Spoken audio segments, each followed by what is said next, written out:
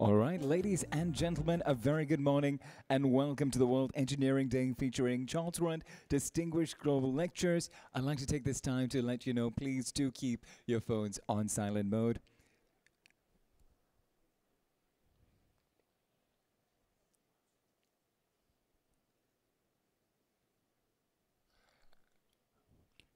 All right, a very, very, very good morning to Madam Rahayu Mazam, Senior Parliamentary Secretary, Ministry of Health and Ministry of Law. Mr. Dawson Chung, President of the Institution of Engineers Singapore. Mr. So Wai Wah, Principal and CEO of Singapore Polytechnic. Mr. Danny Lee, Chairman of the Charles Rudd Distinguished Global Lectures 2024. Keynote speakers, panelists, special guests and partners of IES and SP. Guests joining us online from all over the world. Ladies and gentlemen, a very warm welcome to the World Engineering Day featuring Charles Rudd Distinguished Global Lectures 2024. My name is Ajay and it is my absolute pleasure to be your host this morning.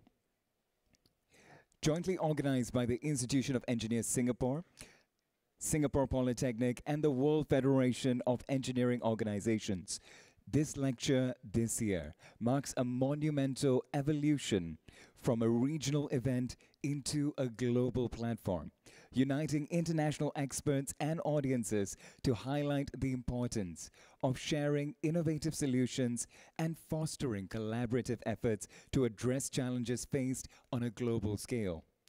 Now, today's lecture is focused on Sustainable Development Goals, engineering as an enabler. It will address 4 key areas: sustainable living, green economy, energy reset, and resilient future. It will highlight the critical role that engineering plays in advancing the United Nations Sustainable Development Goals through a wide range of activities and initiatives outlined in the Singapore Green Plan 2030. Now, this multidisciplinary, multi-stakeholder approach of engineering, along with problem-solving capabilities, commitment to innovation, will make it that crucial enabler in the global pursuit of sustainable development and the achievement of these SDGs. Now, before we go into the lecture proper, I'd also like to take this time to thank our sponsor, WeHer Holdings, and many of our supporting partners for making this event possible. Let's give them a big round of applause. Now, we're also very pleased to share that we have about 1,000 of you in attendance here for this World Engineering Day and more than 140 joining us online from all over the world.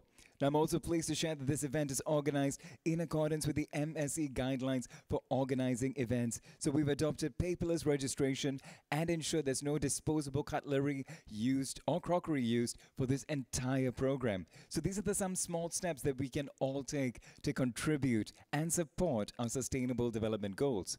Now, without further ado, let's commence the lecture.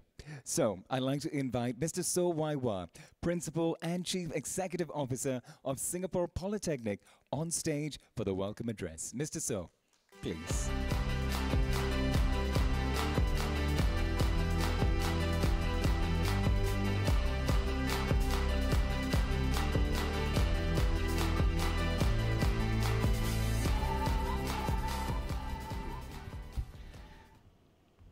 Madam Rahayu Mazam, the Senior Parsec from the Ministry of Health and Ministry of Law.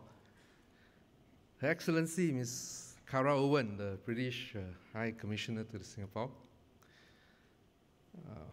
Mr. Dawson Chung, the President of the Institute of Engineers Singapore. Ladies and gentlemen, very good morning and warm welcome to Singapore Polytechnic, or SP for short. I feel privileged that for the 2nd year in a row, SP has the honor of collaborating with IES to host this annual, very prestigious Charles Rudd Lecture Series. It underscores the close relationship between IES and SP, and I believe between IES and the Polytechnic fraternity in general. I thank IES for this collaboration that has benefited SP a lot, and I dare say it probably has benefited IES as well. Another example of this close collaboration is the work that IES does with SP, as well as with other polytechnics and universities. We together offer micro-credentials, for instance, on sustainable engineering. So SP has mapped out our relevant courses on sustainability competencies identified by IES. And through these courses, this will allow engineers who undergo the training towards the award of Chartered Engineers in Sustainability under the auspices of IES. Our collaboration with IES is a reflection of how SP views partnerships. It is a key strategy in our response to the climate change challenge, which itself is a global problem affecting everyone. So really, we should all work together to deal with this challenge. So we've partnered with various agencies beside IES, working on all fronts. For instance, we have been appointed by BCA, the Building and Control Authority in Singapore, to conduct its Sustainability in Singapore program. This program seeks to help SMEs to conduct engaging campaigns among their staff to promote a change in their behavior towards more sustainable practices. We are also working with KPMG to offer a slew of C-suite courses targeted at SMEs on the matter of sustainability. With A-Star, we have working with them to extend their Green Compass tool. The Green Compass tool is a development by A-Star. It's an innovative environmental sustainability assessment tool. And with this tool, SP will assist SME to gauge their current state of readiness and chart a course towards sustainable practices. And lastly, I will mention our collaboration with Downforce and Grundfos, two Danish companies. Together, we organize a best-in-class in environmental sustainability and energy efficiency program. This is a 9-day program. It brings C-suites from SMEs in Singapore to Denmark to explore firsthand the sustainability and innovative technologies that drive decarbonization there. Denmark is one of the world's leading countries in sustainability. The inaugural run was conducted in September last year, and the next one is scheduled for June this year. In fact, last year, at this lecture, when it was conducted at this same location, I had to give a welcome address via a pre-recorded video. And that was because at that time of the event, I was on a plane to Denmark to lay the groundwork for this 9-day program that saw the inaugural run in September last year. At that welcome address, I reminded everyone that the country has set a goal of net zero emissions in 2050. And the government has set a goal for public agencies like SP that we should be net zero around 2045. So last year at this lecture series, I said, as an education institution, Singapore Polytechnic should do more. We should aspire to reach net zero before 2045. Now, some in the audience that day might not have taken the statement too seriously. After all, who will be around in 2045 to fulfill that commitment? And when we hear the government setting a goal of 2045, it may appear to be a distant goal, something to be pursued perhaps by the next generation. I'm proud to say today, as a follow-up to that commitment that I made last year, SP has now gone on to conduct a sustainability study. KPMG was a consultant which was very helpful in this respect. And following the study, we are now able to say we will do more than half the work in less than half the time. Specifically, we are able to declare that we have a 60-30 vision. By the year 2030, SP will decarbonize by 60% using our FY 2022 emissions as a baseline. Now, how is that possible? How are we able to set this 60-30 goal? As I said, we've conducted a study using FY 2022 as a baseline. We've counted the costs, and we discovered that the necessary investment may actually pay themselves over time. That's because if electricity bills keep increasing, the savings from our more efficient chillers and other electrical appliances will actually fund the investment. In fact, we expect to break even in the year 2033 when we commence our plans in this year. I hope SP's 60-30 vision will inspire all of us to up our game in our journey towards net zero. Indeed, 2045 seems far away, but really I believe there's an urgency to take action now. Our generation, you and I, we have contributed much to the pollution that's going on and the climate warming and global warming that's going on. And so really it falls on us to take action now rather than to kick the can down the road and expect our children and those who come after us to pick up our mess. So really, we should take action, and SP study has shown that there are projects that can reduce our emission significantly and even pay themselves through cost avoidance. What SP has shown is it is possible to do more than half the work in less than half the time. I hope that through the exchanges today, we can inspire each other towards a world without carbon emissions. Thank you very much. Thank you, Mr. So. Now, it's absolutely remarkable. This is the one thing I always enjoy listening to engineers share, because more than half the work in less than half the time is something everyone in every industry just is itching to hear. You know, getting more done with less. And that's a beautiful thing that engineers do. Finding ways to optimize, make things work much faster, more optimally with the resources you have on hand. And that's another beautiful thing Mr. So said. Starting today, instead of kicking that can down the road. So starting today, what can we do? And to see all of you here today and this beautiful venue, Singapore Polytechnic, with students that I can see in the back as well. So getting all of them involved here in this space is such a truly marvelous event, and definitely a wonderful World Engineering Day and Lecture Series.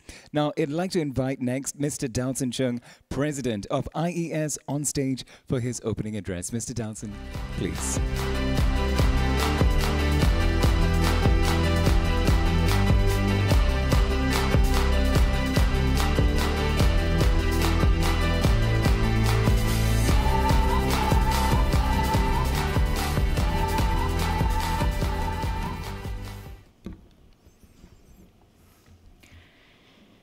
Our guest of honor, Ms. Rahayu Mazam, Senior Parliamentary Secretary, Ministry of Health and Ministry of Law.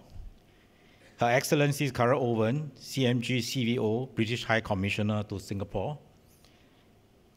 Mr. So Waiwa, Principal and CEO, Singapore Polytechnic. Distinguished guests, ladies and gentlemen, good morning to all of you. It is my pleasure to welcome all of you to the Charles Rudd Distinguished Global Lectures 2024. I'm pleased to announce that we have more than 1,000 participants from all over the world with us in person and online. Thank you for your support. This is the very first time the Institution of Engineers Singapore, or IES, is holding this lecture as a global event, signifying our commitment to working with the international community to address the major global challenges of our time. In doing so, we aim to advance the United Nations 17 Sustainable Development Goals, or SDGs, interconnected goals that depend on global collaboration efforts to be successful. Since 2007, IES has been organizing the Charles Rudd Distinguished Public Lectures to emulate Engineer Charles Rudd's outstanding spirit of continuous professional development and lifelong learning. Engineer Rudd was a distinguished founder member and a fellow of IES who bequeathed Singapore dollar 1.23 million to IES. Over the years, we have the honor of having many illustrious speakers on the series, with the most recent being Mr. Ling Tuan Liang, the Government Chief Sustainability Officer, Ministry of Sustainability and the Environment.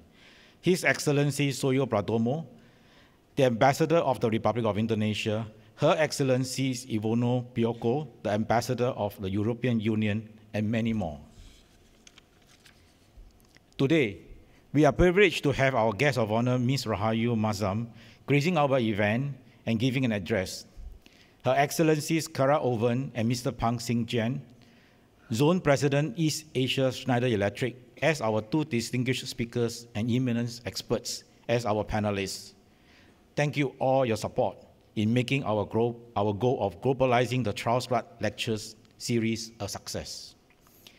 We have chosen Sustainable Development Goals Engineering as an Enabler as the theme of this event to demonstrate the importance of engineering in driving progress in the key pillars of sustainable development: sustainable living, green economy, energy reset, and resilient future. The discussions today will focus on two topics: opportunities and challenges, energy reset and green economy moderator, and the approach to foster a resilient future and sustainable living moderator. These topics are in alignment with the COP28 UN Climate Change Conference held in Dubai at the end of last year that emphasized the urgent need for sustainable practices and innovation to address the global climate crisis. Just as Mr. So has already said, although the government has set a target for 2050 and the government agencies has committed to completing the goal by 2045, we can't wait until 2050 or 2045. The action must start now. And both based on some of the events that I've attended, they are complaining that we have been talking too much. What about action? We need to take actions now. Today's events also coincides with the World Engineering Day for Sustainable Development, or WED. The United Nations Educational, Scientific and Cultural Organization, or UNESCO, has designated 4th March every year as the World Engineering Day to celebrate and acknowledge the contributions of engineering professionals worldwide. I hope you will enjoy the special WED 2024 video later, spotlighting Singapore's notable contributions towards developing a sustainable home for our residents. Advancing sustainable development through engineering has been a key focus of IES, driven by the IES Green Plan 2030, an engineering-focused action plan designed to support the goals set in the Singapore Green Plan 2030. I'm pleased to announce that today we will be marking another new milestones in the IES Green Plan 2030 with the signing of a Memorandum of Understanding, or MOU, by IES and 11 Institutes of Higher Learnings, IHLs. The MOU will amplify efforts in boosting engineering skills in sustainability through the creation of specialized training modules and assessments. Successful candidates will be eligible to apply for the IES Engineering Chartership Certification in Sustainability, empowering the next generation of engineering trailblazers. I'm also proud to share another exciting development on the international front. Engineer Tan Sing Chuan, IES Emeritus President and World Federation of Engineering Organization Wilfield President-elect, has been involved or has been invited to represent Singapore at the UNESCO WED 2024 in Lisbon, Portugal. Thank you for flying the Singapore flag high on the global stage. Engineer Tan, your dedication is an inspiration to all of us to keep pushing the boundaries of engineering excellence. Finally, I'd like to express my gratitude to Singapore Polytechnic, SP, and the Wilfield for jointly organizing this event with IES, and to SP for offering this exceptional venue. Special thanks to Professor Seeram Ramakrishna for moderating the panel discussions, and to Mr. Danny Lee, IES Vice President for External Relations and Chairman of the Charles Rudd Distinguished Global Lectures, his organizing committees, and his team for their wonderful efforts in organizing this event. Thank you all again for joining us today. Let us continue to foster a community of like-minded individuals who will influence others to join us in making the dream of a sustainable Singapore a reality. I wish all of you a rewarding day ahead. Thank you very much. Thank you, Mr. Dalson.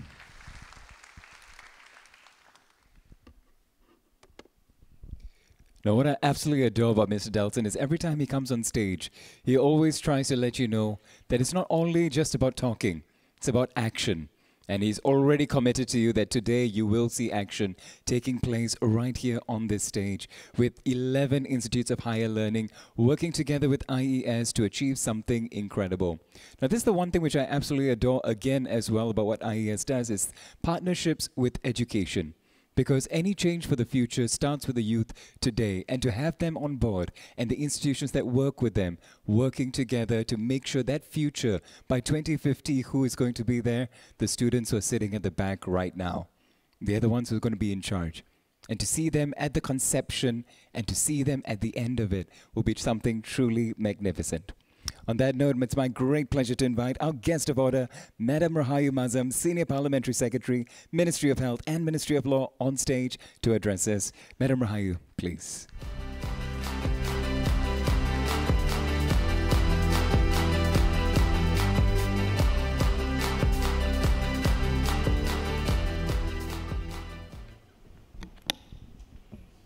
Your Excellency, Ms. Cara Owen, British High Commissioner to Singapore, Mr. Delson Chung, President of the Institution of Engineers, Singapore IES, Mr. Danny Lee, Chairman of today's Charles Rudd Distinguished Global Lectures 2024 and Vice President of IES, Mrs. So Wai Wah, Principal and CEO of Singapore Polytechnic, distinguished guests, ladies and gentlemen. A very good morning to all of you here at the Singapore Polytechnic Convention Centre, and for those tuning in from around the world, good morning, good afternoon, or good evening, depending on where you are. Minister Edwin Tong sends his apologies that he's not able to join you today as he is needed in Parliament this morning, so he has asked me to speak to all of you. I am very happy to be here. Today is World Engineering Day, where we celebrate engineering and the contribution of engineers around the world. Indeed, engineers play a crucial role in society. They apply scientific principles to solve real-world problems, driving progress and improving the quality of life for people around the world. Just looking at Singapore, engineers have played a significant role in transforming our nation from third world to first, be it in the infrastructure, social, economic, or defense aspect. They helped to resolve many of our struggles post-independence. When Singapore gained independence in 1965, our people were living in kampongs, slums, and squatters with deplorable living conditions.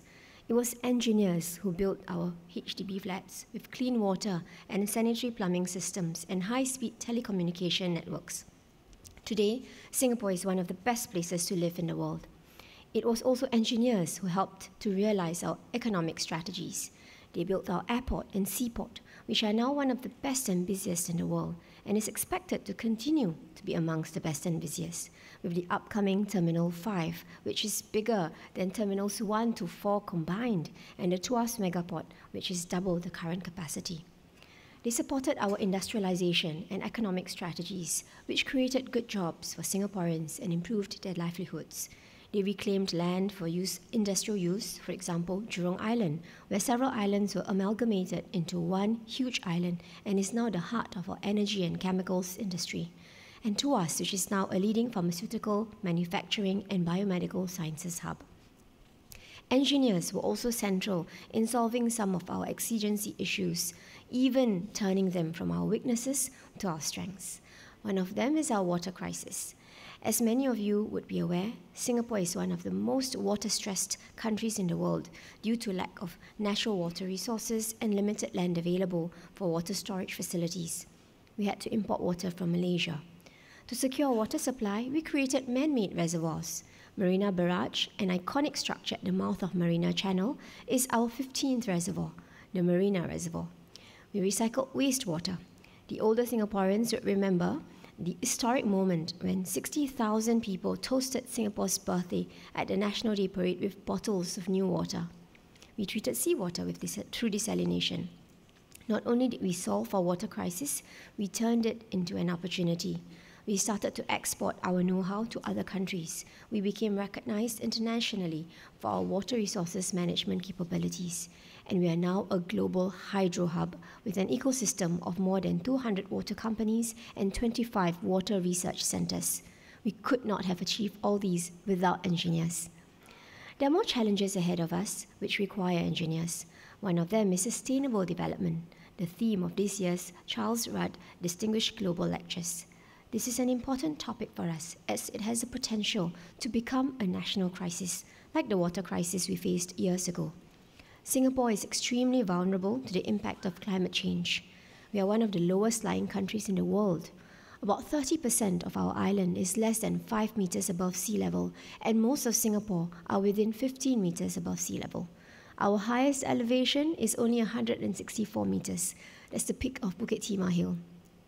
According to the updated projections from Singapore's third National Climate Change Study released 2 months ago, mean sea level will rise by up to 1.15 meters by 2100 and by up to 2 meters by 2150 under the worst case scenario. Extreme weather events such as high tides and storm surges are likely to cause levels to spike by a further 4 to 5 meters. Therefore, we need to move decisively now, and not only in 2100. Mr. So Wai Wah and Mr. Dalson Chung both made the same point. We need to start now. We need to take action now. Over the years, we have put in place various measures to mitigate the impact of climate change, such as protecting 70 to 80% of our coastlines by constructing seawalls and stone embankments, reducing our carbon emissions by investing in green buildings and public transport system, switching to cleaner energy sources such as natural gas, hydrogen and solar, and recycling our waste and water. We are now building a polder in Pulau Tekong to protect the island from rising sea levels. A polder, and this definition is more for myself, is a reclaimed tract of land that lie below the surrounding sea level and is protected by a dike. It is then managed by a system for drainage canals and pumping stations which control the water levels within it. This new reclamation method of empoldering instead of infilling with sand reduces the amount of sand needed, thereby reaping savings on upfront construction costs. More recently, we announced a bold plan for a long island in the East Coast area. It comprises land reclaimed to a higher level off the coast in the form of islands located some distance away from the existing coastline. This creates a new reservoir, which not only form a line of defense against rising sea levels, but also provide a new source of water supply, like Marina Barrage. It also creates more land to meet future redevelopment needs, including for residential and recreational purposes. Around 100 billion Singapore dollars or more may be needed over the next century to protect Singapore against rising sea levels. We're able to do so because the government thinks long-term and not for the next 1, 2, or 3 political cycles. We have responsible and sustainable budget and reserve accumulation policies which allow us to spend in key areas to benefit not just the present generation but also future generations. As our Deputy Prime Minister Lawrence Wong said in his budget speech 3 weeks ago, many countries find it hard to implement bold and long-term plans, but we can make it happen in Singapore. We're able to do so because our fiscal position is healthy and sustainable, our government has the trust of Singaporeans, our people are united, and our social compact is strong. Everyone has a role to play in our long fight against climate change. I'm heartened to see different groups and individuals stepping up. SP, for example, has embarked on several sustainability initiatives, such as requiring all students to undertake a sustainability innovation project, rolling out programs to promote behavioral change, and equipping businesses with the knowledge and skills to navigate the complexities of sustainable practices and the decarbonization journey. Engineers, in particular, have an outsized role. We need engineers to conduct research on new green technologies and solutions, design sustainable infrastructure, including buildings, transportation systems, water and sanitation facilities, energy systems, and waste management systems. Build resilient infrastructure, including flood protection systems and coastal defense, optimize processes to improve resource efficiency, reduce waste, and minimize environmental footprint, and implement environmental restoration projects, habitat conservation plans, and ecosystem management strategies. To meet expected demand for engineers trained in sustainability, IES will be signing an MOU with 11 of our autonomous universities and polytechnics to develop training course modules and assessments for engineers. Engineers who completed and passed the required modules and assessments may register for the IES Engineering Chartership Certification in Sustainability sector. Upon successful completion of a report and panel interview by IES, they will be accredited as a chartered engineer in sustainability, which validates that they have the technical skills and competencies in line with global industry standards. This is just one of the latest initiatives by IES, who has been doing a great job since its establishment in 1966 to advance the engineering profession in Singapore. As with many professions, continual upgrading is necessary to ensure that your knowledge and skills remain relevant. Besides formal courses, conferences, and lectures like today, where leading experts, innovators, and thought leaders among the global engineering community come together to discuss engineering challenges and emerging technologies to address these challenges. These are all very, very helpful. I would encourage all of you to make use of the opportunity to network and interact among yourselves. I've always found it useful as a lawyer to be able to pick up the phone, call other lawyers whenever I encounter an issue. Sometimes you just need someone to point you in the correct direction. So look out for new friends today and build that network. There is no shortage of demand for good engineers. The world needs more engineers. Singapore needs more engineers. So I hope all of you will stay the course and remain in this field. And as importantly, transfer your knowledge, skills, and experiences to your younger colleagues, just like how your seniors did the same with you. We can continually improve and reach greater heights by having each generation stand on the shoulders of the last generation. On this note, I wish all of you, past, current, and aspiring engineers, a happy World Engineering Day. Thank you. Thank you, Madam Rahayu. I'd like to invite you to remain on stage.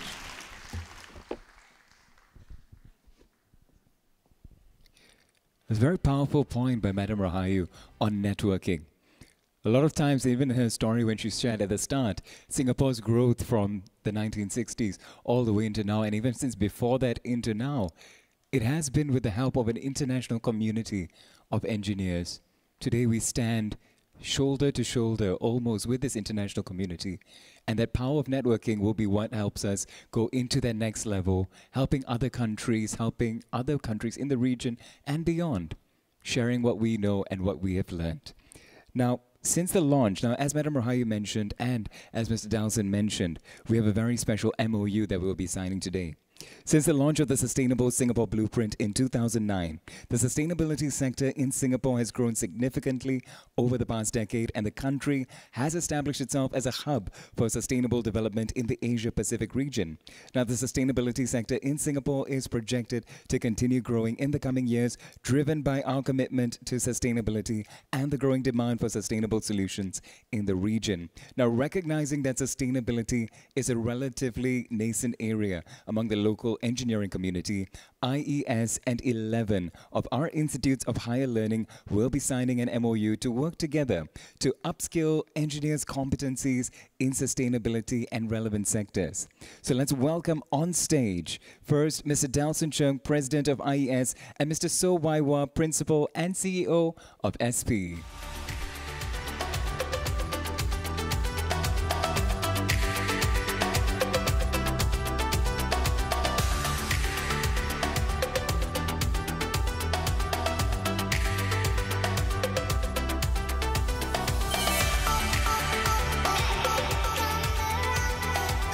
Next, let's welcome the signatories on stage in alphabetical order. I'd like to, in alphabetical order of the Institutes of Higher Learning, I'd like to first welcome Ms. Jeannie Liu, Principal and CEO, Republic Polytechnic. Mr. Lim Kok Kiang, Principal and CEO, Ngee Polytechnic.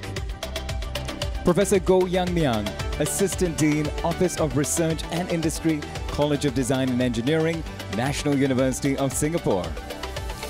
Professor Jin Sui Chuan, Associate Vice President, Continuing Education, Nanyang Technological University.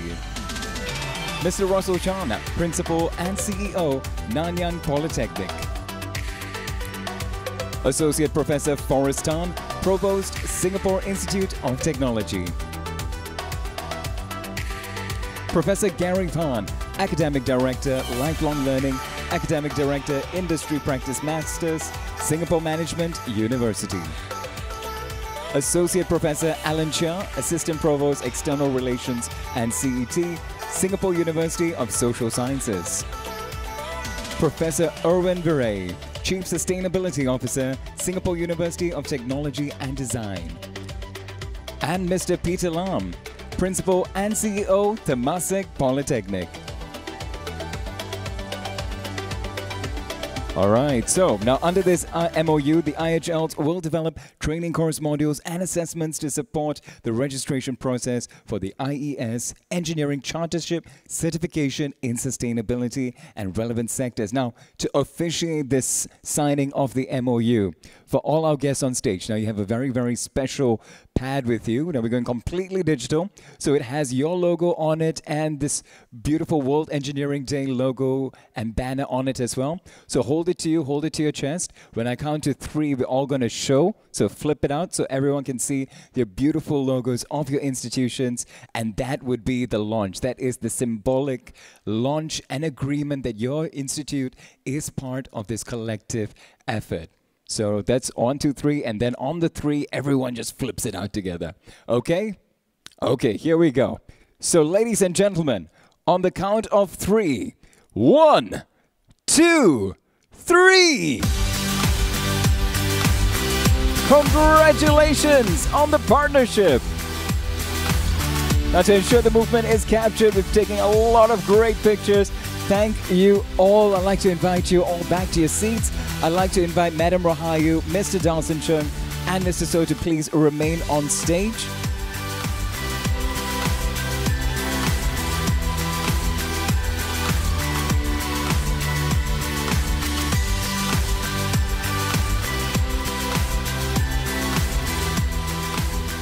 Now, Madam Rahayu, we'd like to present you with a token of our appreciation for joining us here today. I'd like to invite Mr. Dalson Chung and Mr. So Waiwa to present their tokens of appreciation. From Mr. So.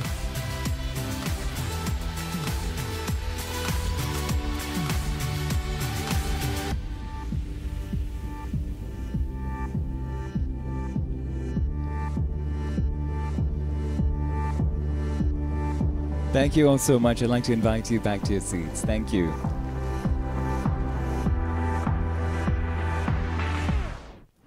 Today marks a special occasion, as we all gathered here to celebrate the Charles Grant Distinguished Global Lectures on World Engineering Day.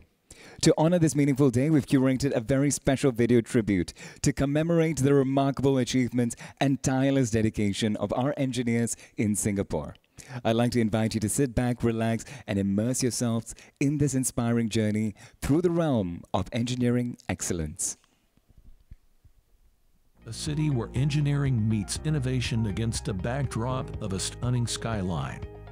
In the face of urbanization and environmental challenges, engineers here strive for resilience, tackling issues like coastal protection, water scarcity, and transitioning away from fossil fuel. Singapore is committed to sustainable development, as outlined in initiatives like the Singapore Green Plan and the IES Green Plan. The plan was developed in alignment with the 5 key pillars of the Singapore Green Plan 2030, and they are city in nature, energy reset, sustainable living, green economy, and resilient future. Singapore has also been investing heavily in research and development of sustainable technologies. One remarkable project is the development of the floating solar farm, which maximizes land use by leveraging Singapore's abundant water bodies. Singapore is now home to one of the world's largest floating solar farms, and it is capable of potentially offsetting more than 4,000 tons of carbon dioxide per year. Furthermore, Singapore has been at the forefront of sustainable urban planning, the creation of eco-friendly districts such as the Punggol Eco Town and Tengah, which showcase Singapore's commitment to creating environmentally conscious and livable communities through green spaces and smart infrastructure. Professional development is key, evident in events like the World Engineers Summit and the Charles Rudd Distinguished Public Lectures. PSA has undertaken to build the TUAS port. When completed in 2040, it will be the world's largest automated container terminal with an annual handling capacity of 65 million TEUs. PSA has also set a target for TUAS port to achieve net zero emissions by 2050. The project has garnered 2 prestigious awards from Singapore Building Control Authorities. First, the Green Building Innovation Cluster, and second, the Super Low Energy Building.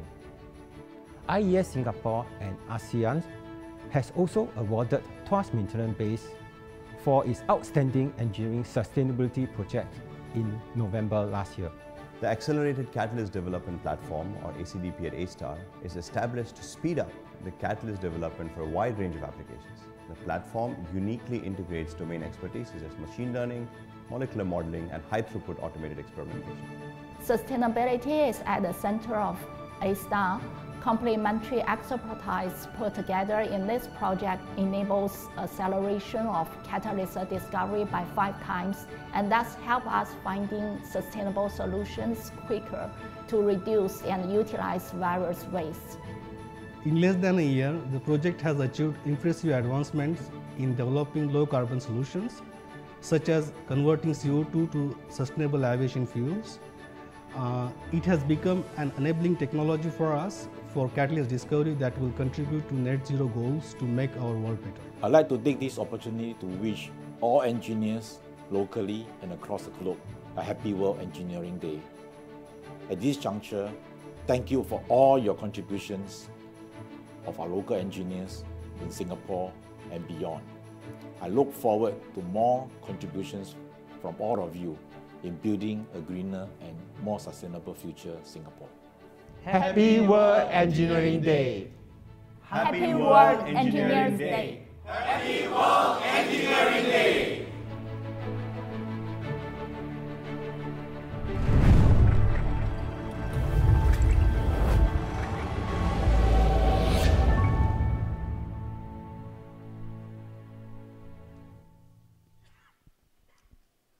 Let's give a big round of applause. The wonderful works of our engineers to reaffirm our commitment to driving innovation and progress for generations to come. We now move to our first distinguished keynote address of the 2024 IES Charles Rudd Distinguished Global Lectures. It is my great pleasure to invite Her Excellency Cara Owen, British High Commissioner to Singapore, on stage. Your Excellency, please.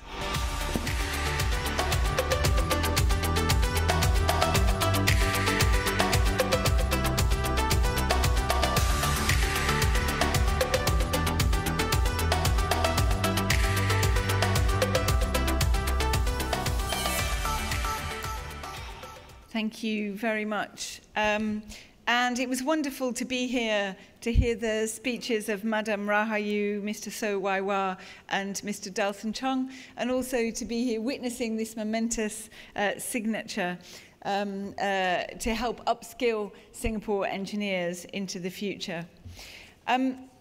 You might be wondering why a diplomat is speaking to a bunch of engineers, but I'm going to be sharing with you some thoughts in my country about how we can make sure that we upskill the engineers that we need to take on the green economy challenge. And also, I'm the daughter of a civil engineer. And I remember going to work with my father and being really excited by the projects that he was involved in, by the complexity, by the difficulty, sometimes by the kind of dirt and dust of being an engineer. And it's inspired me all the way through my career. Singapore, as Senior Parliamentary Secretary Rahayu said, it's a miraculous country. And it's built by miracles that engineers have thought of and put into place. If I think through my nearly 5 years here in Singapore, some of the most memorable moments are when I've confronted the reality of the innovation that has been required of engineers here in Singapore. Madam Rahu mentioned Singapore's water story. It's impossible to understand how impressive Singapore is if you don't understand what Singapore has managed to achieve around its own water. And everywhere we see innovative engineering solutions. I've also been really impressed by green engineering, green architecture within Singapore, and how Singapore architects and engineers are tapping back into techniques that may have been known of by their forefathers to harness natural solutions for better living, including keeping us cool. I've also had the privilege of going to look at the engineering involved in building the North-South corridor, which one engineer who is in charge of one of the tunnels in Mott MacDonald told me that it was a bit like tunnelling through toothpaste. I don't think we should get terrified by that. I think it just shows how amazing the engineers are that deliver these amazing projects. But today I'm going to be inspired by standing in Singapore Polytechnic. I'm going to be speaking about skills. I'm going to talk a bit about what the UK is doing around skills, and also introduce to you some of the collaboration between the UK and Singapore in the area of green economy, and perhaps ask for you to accompany us on our partnership journey. I'm really proud that the UK leads the world on net zero with the most ambitious 2030 target of any major economy and the fastest reduction in greenhouse gas emissions in the G7. Those emissions have gone down almost 50% since 1990. And this has happened at a time when we've also managed to grow our economy by 79%, proving to the world that you can both decarbonise and grow at the same time.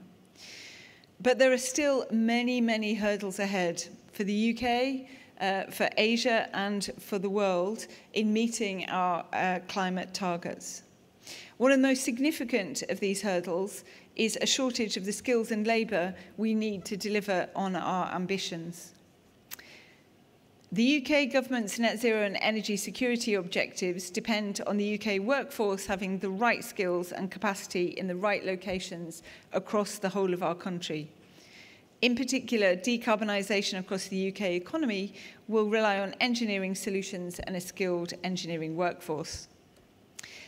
Jobs in engineering and technology are growing at a faster rate than the average for all other professions, with potential for even faster growth if further investment is made towards net zero targets and carbon emissions.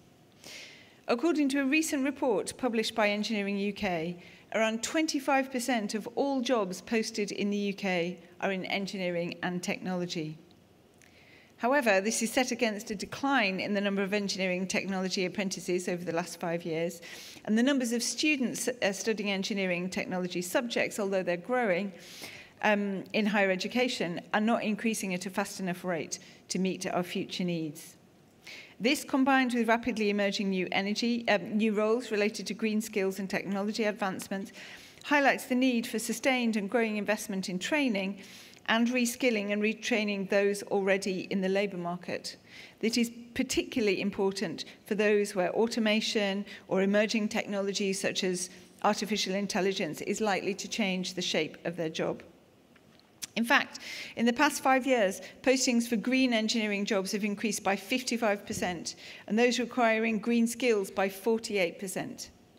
A report by the Green Alliance in the UK estimates that 300,000 more skilled workers will be needed to green our buildings, while between 400,000 and 472,000 skilled workers will be needed to power the green economy. It's essential to invest in the skills of a more diverse range of new entrants to the engineering labour market. Only by improving workforce diversity and reaching the full pool of talent can the sector fill its skills and labour gaps. In this, I'm really admiring of Singapore, where I think you have done better than we have in ensuring gender diverse intakes into engineering degrees. But luckily, there are some statistics that suggest that we can be hopeful. Green engineering and green energy are sectors that are more likely to attract female engineers than the more traditional counterparts. I think perhaps this is because there is a really strong sense of purpose to align with use of technical skills. So it may be that we are on the cusp of changing our situation with respect to women in science and tech. In addition to investing in training, reskilling and retraining both future and existing engineering and technology workforce, it's important also that clear strategies are developed to address regional challenges and the skills needed.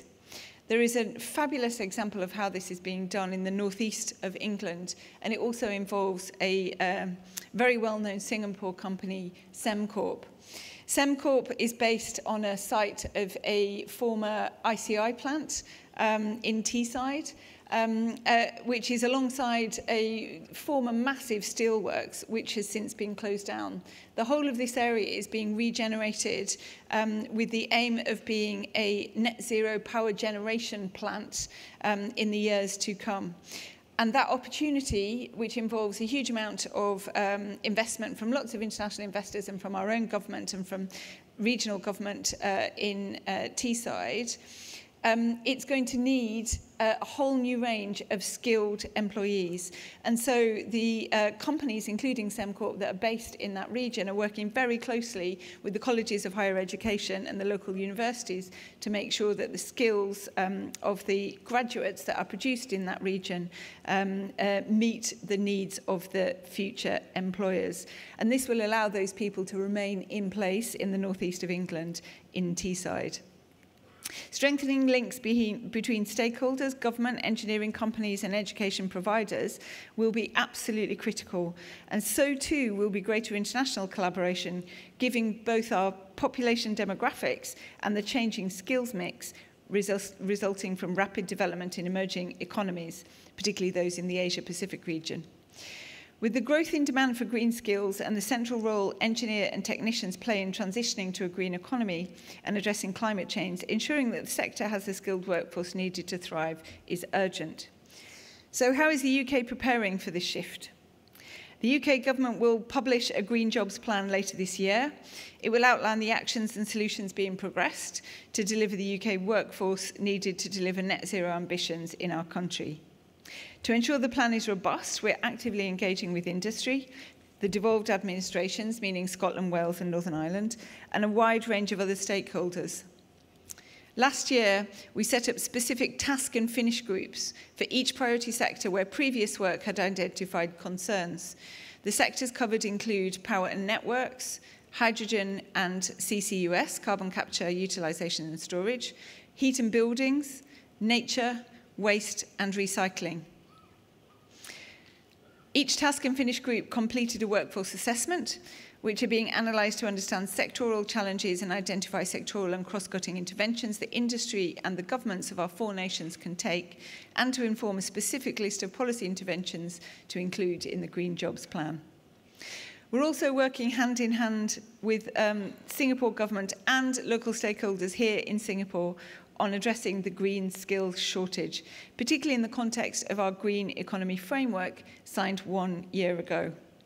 This UK-Singapore framework focuses on both of our nation's natural strengths, such as our leading financial and transport hub prominence, so that we can partner together to enable both of our countries to decarbonise in alignment with the Paris Agreement, to enhance our energy security and to promote green growth through new investment, job creation and export opportunities. This will not only support the UK and Singapore in achieving their respective climate goals, but it will also create greener jobs. We have 3 pillars that we're focusing on.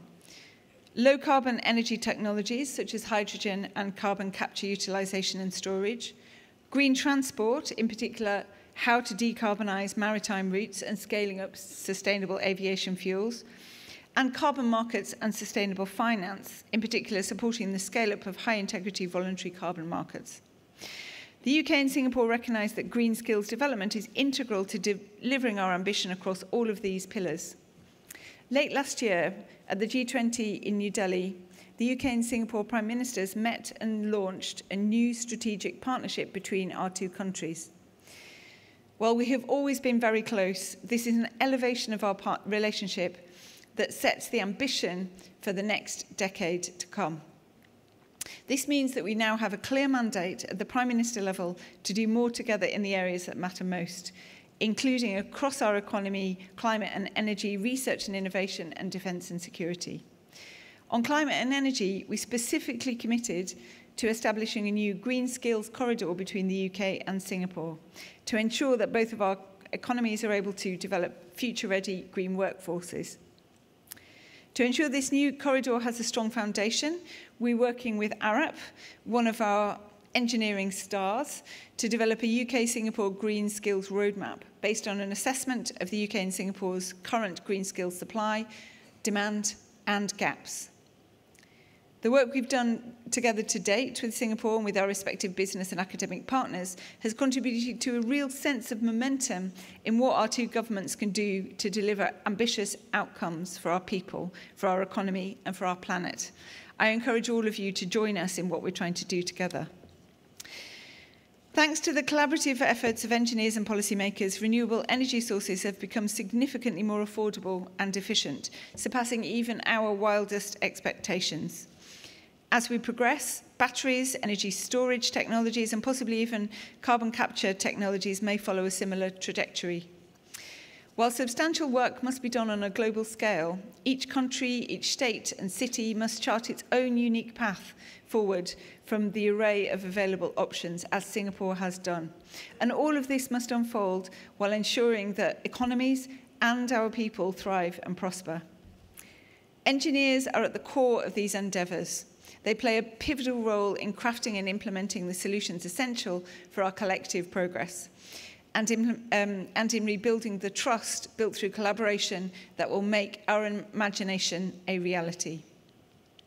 It's clear that the demand for green skills is only going to grow. To support their development, governments, industry and academic partners should be willing to work together and invest more in training of both the future and current workforce. The MOU signed today is a real inspiration to us in that regard. Only by following initiatives like this will the UK and Singapore be able to achieve our own net zero emissions goals, maintain our ability to compete in a net zero world, and ensure our economic prosperity into the future. Thank you and happy World Engineering Day. Thank you, Your Excellency.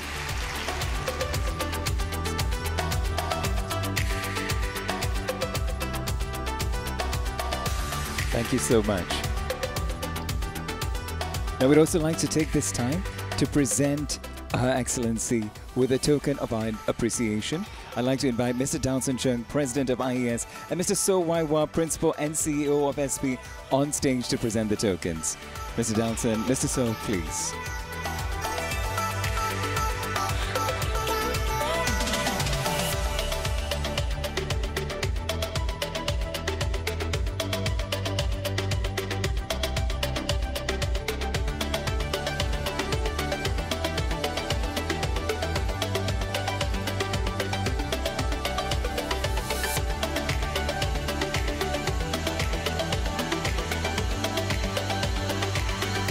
Let's give another big round of applause for Her Excellency Cara Owen, British High Commissioner to Singapore.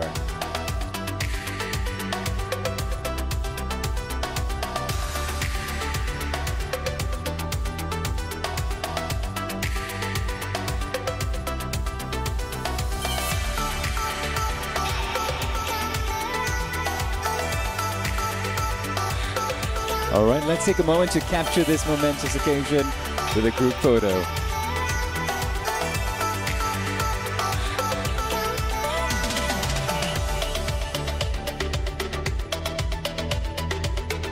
Thank you all. You may return to your seats.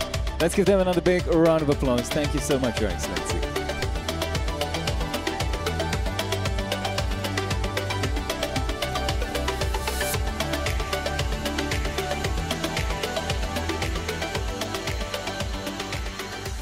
That's a very insightful sharing by Her Excellency.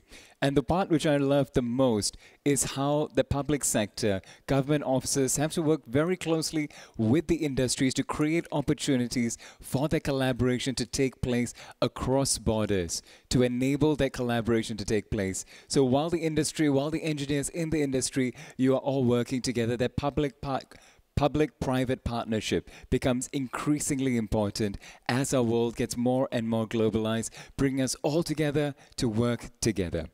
Now we come to our first panel discussion this morning: opportunities and challenges, energy reset and green economy. Now you all can join the panel on the discussion of a comprehensive transformation towards a sustainable future through strategic allocation of climate finance, fostering of green economic growth facilities, and the employment of artificial intelligence. Now before we dive in, do note that for this Q&A segment, we'll only be accepting questions sent through Pigeonhole, not on the Zoom chat or live for those of you joining us online. So do make sure you scan the QR code on the screen and enter the password WED2024. That's WED2024. So take a quick picture of the QR code. Now later during the Q&A panel as well, we will be sharing the QR code as well. Just remember WED, World Engineering Day 2024. Now, to moderate this session, it's my pleasure to invite Professor Seeram Ramakrishna, Chairman, Circular Economy Taskforce, NUS, and Chairman, Sustainable Manufacturing Technical Committee, IES. Let's give him a big round of applause. Prof. Seeram. And now let's meet our esteemed panelists. Please welcome Ms. Abigail Ng, Executive Director, Markets Policy and Consumer Department, Monetary Authority of Singapore. Mr. Lim Yong Wei, General Manager, Keppel Energy as a Service. And Ms. Therese Norlander, Sustainability Director, Groundforce Industry. All right, without further ado, I'll pass the time to Professor Seeram. Thank you. Well, when I was being mic'd up, I've been asked by a question, Prof, you look stressed. Then I told myself, I'm a senior professor at the National University of Singapore, and I've been moderating Charles-read distinguished lecture series panels for a few years. So how could I possibly be stressed?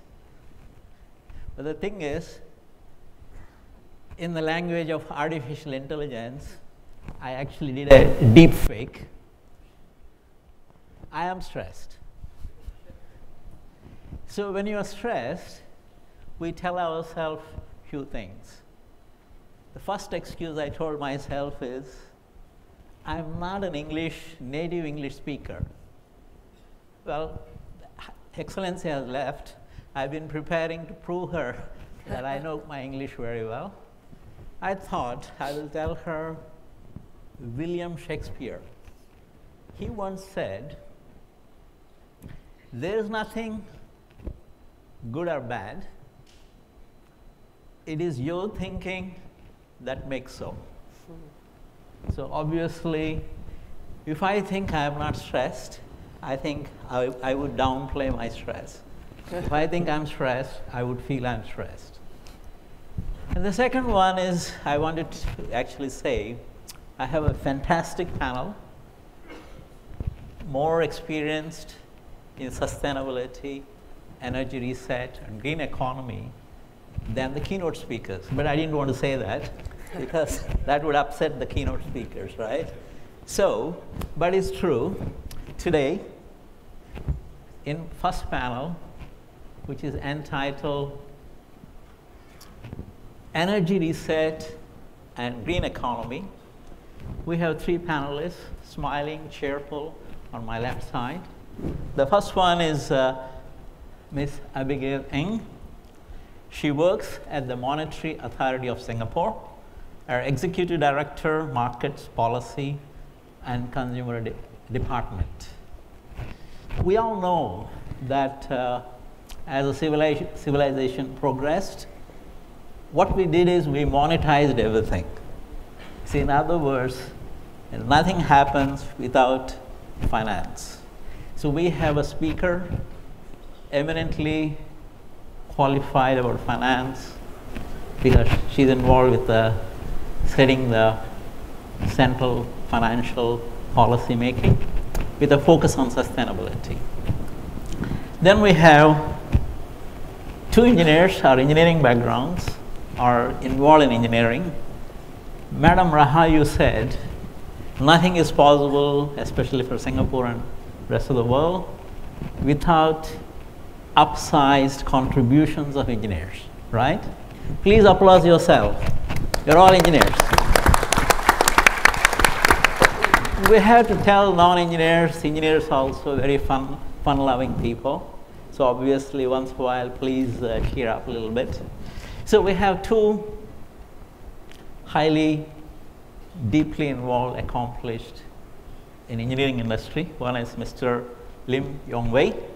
He's the general manager, Keppel Energy as a Service. And then we have Ms. Teresa Nolander. She came all the way from Netherlands. She's a sustainability director for Grundfos Industry.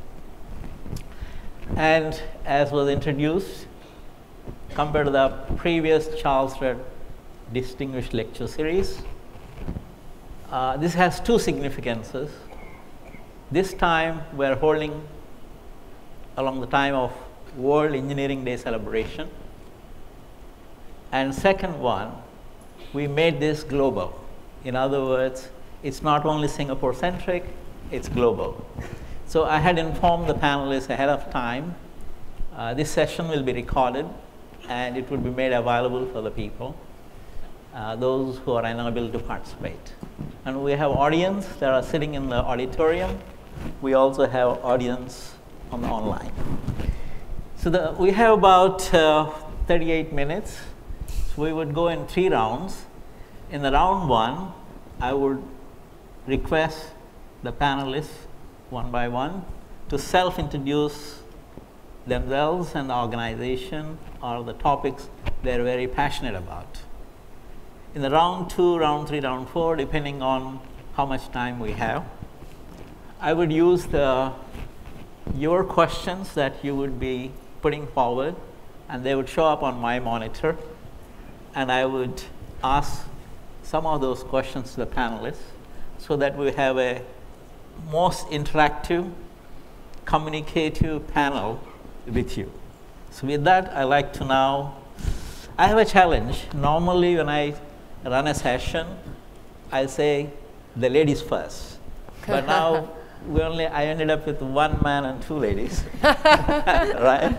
So, but then balance. I think I had to be fair that Yong Wei, we know each other because he's an alumni from NUS. He would excuse me that I was the dean when he got the degree.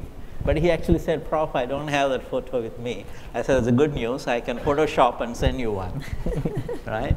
So what I'm going to do is I'll ask the money talks. So we'll get Abigail to tell us her inputs, her views, her thoughts about this topic. Abigail. Thanks so much, Prof. Seeram. I just want to say thank you very much to the IES and for Singapore Poly to having us here today. I think it's a really good opportunity. I don't usually get an opportunity to speak to the people who make the real difference on the ground, engineers, I always say. So I really appreciate the opportunity. I think Prof. Seeram had shared that it's a good chance to kind of like explain a little bit about the other parts of the ecosystem in Singapore's sustainable journey, and I really appreciate that. So I'll just start off by kind of like putting things in context, both for everybody in the auditorium and some of the, I think, international audience. I think we had some slides. There's a clicker. It works, you see? Engineering. So this is it's a very busy slide. It's not meant to be read per se. I think I wanted to do this one first. There should be one on, oops. There should be one on the org chart. Was there one on the org chart? Do you guys see it? That's the opening slide. Yeah. Can we get the... Yeah, so what they sorted out, I'll just do a slow show. Oh, there we go. Okay, just to give a kind of like overview about where MES sits. So the MES is quite unique actually in the global landscape. We're kind of like what people call a super regulator. We are actually 4 or 5 organizations, which would ordinarily be 4 or 5 organizations in other countries, all rolled into one. Very Singapore style, we're small, we have synergies, we kind of like lump everything together. So these are the 4 key functions that we have. Some of you might be more familiar with. I come from the first row, which is basically the regulatory side of the house. I think engineers are also familiar with regulatory authorities. So for us, we supervise the financial services. We do a little bit of financial stability surveillance. In particular, there are 2 key pillars we supervise. One is what we call prudential supervision. In other words, that's where my colleagues supervise the banks. So MES supervises banks to ensure they are sound, they are able to keep running, because you do need banks to be working properly, not only because they take a lot of retail deposits, yours and mine deposits, and we want to make sure they're being run well. They also need to be able to be providers of capital and financing to keep the economy going, both for retail as well as institutional businesses. So that's prudential supervision. The other side of the house for supervision is where I come from. Is the capital markets or securities regulation side of the house. So in the UK, it would be the Financial Conduct Authority. In the US, the equivalent would be the Securities Exchange Commission, the SEC. So for us, we basically look at the markets, so your stock markets, also your investment products. We regulate the players. We regulate how business is done with retail. We also regulate how business is done with businesses. So why do we even care about sustainability? I'll explain that in the next slide. I think there's a lag. I will not click so many times, this one. Yes, no? Yes. Yeah, okay, so this is a big action plan. And as I said, it's a lot of words. It's on the website. It's not meant to be read or gone through today. I just wanted to say that this action plan is actually for the whole of the MES, for all 4 or 5 functions that we have. So I wanted to zoom in on just the green boxes. These boxes are the ones that relate more to my side of the house, which is about regulation. So I think for regulation, what is a key thing that we have as a link to sustainability? And I think many of you would, I suppose, invest in the stock market or buy funds. And before you do that, the first thing you're going to look at are the disclosure documents, right? You want to know what this company is about, what this fund is about, what is this business in, how is this doing. You will look at its financials. So what's very important, apart from financial information and accounting records, which we traditionally always look at, moving forward, even more important, as we have heard, of course, given the impacts of climate change, is to look at a company's or fund's sustainability report. How are they coping with the impacts of climate change? What is the impact of climate change upon the bottom line now and in the future? Whether they have plans to adjust. So in other words, we're here to ensure that the information you get, whether as a business, as a capital provider, as an investor, is going to be useful to you. And nowadays, useful information would have to include disclosure information. So other things that we've done in this space is to put in rules more recently about fund labeling. Not every fund can come around and call itself green, because there's greenwashing, so we put in rules about that. We've also put in some code of conducts for ESG rating providers. We do need to put some ring fencing and some controls now about who comes out and rates, right? You say if you have a company or if a project and someone comes and say, hey, you're not doing very well or doing well, we have to make sure that whoever is doing it is of a certain credibility and of a certain standard. So that's kind of areas that we've moved in. We can deep dive into this it will take probably another hour or so. So I'll just say that that's where we are and that's where we sit and that's where our interest is. Why do we even care? I think at the end of the day, making sure that capital allocation, where financiers and where the money is going. We want the money to go into projects, we want the money to go into companies and initiatives that are actually going to make a difference. And I think that's where engineers come in a lot, and I can share a bit more about that later, but I think that's kind of like my overview. So back to you, Prof. Thank you, Abigail, for sharing your broad and deep dive about financing for sustainability or green finance. Let me invite Therese. Please tell us your thoughts. Sure. First of all, thank you for having us. I sit here on behalf of Grundfos, a Danish company, water solutions company, and we are a proud partner of Polytechnic in Singapore. So we're delighted to be here and address a little bit what we are doing when it comes to sustainability in connection to water and energy, because that's really where we feel we can make a difference together with you. I've been working in sustainability for more than 15 years and joined Grundfos last year. And for me, what is really important is to see how engineers can help make a real impact. Having been in companies that are more on the consumer side of things, I think business to business and working with engineers has been an eye-opening, positive experience so far, because this is what was said earlier today, really a field where a lot of impact can be made.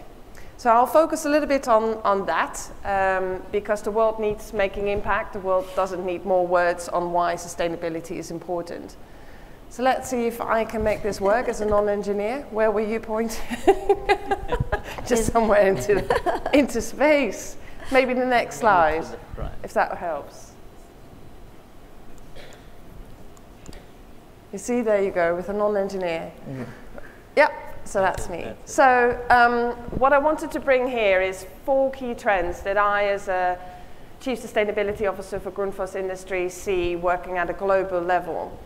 I think it's important to understand that sustainability as a science is still new, and it's evolving. So that also means that the application for businesses and society will continue to evolve, and is certainly not static.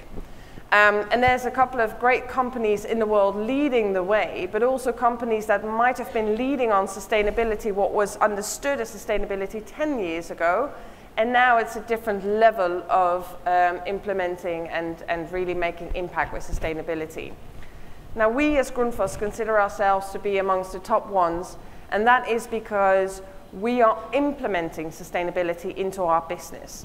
This is not just by making a commitment, but it's understanding how you really then transform your business to then deliver that commitment. So it's one of the 4 key trends I wanted to highlight here today. It's about making impact and taking that impact into your business organization and your product portfolio.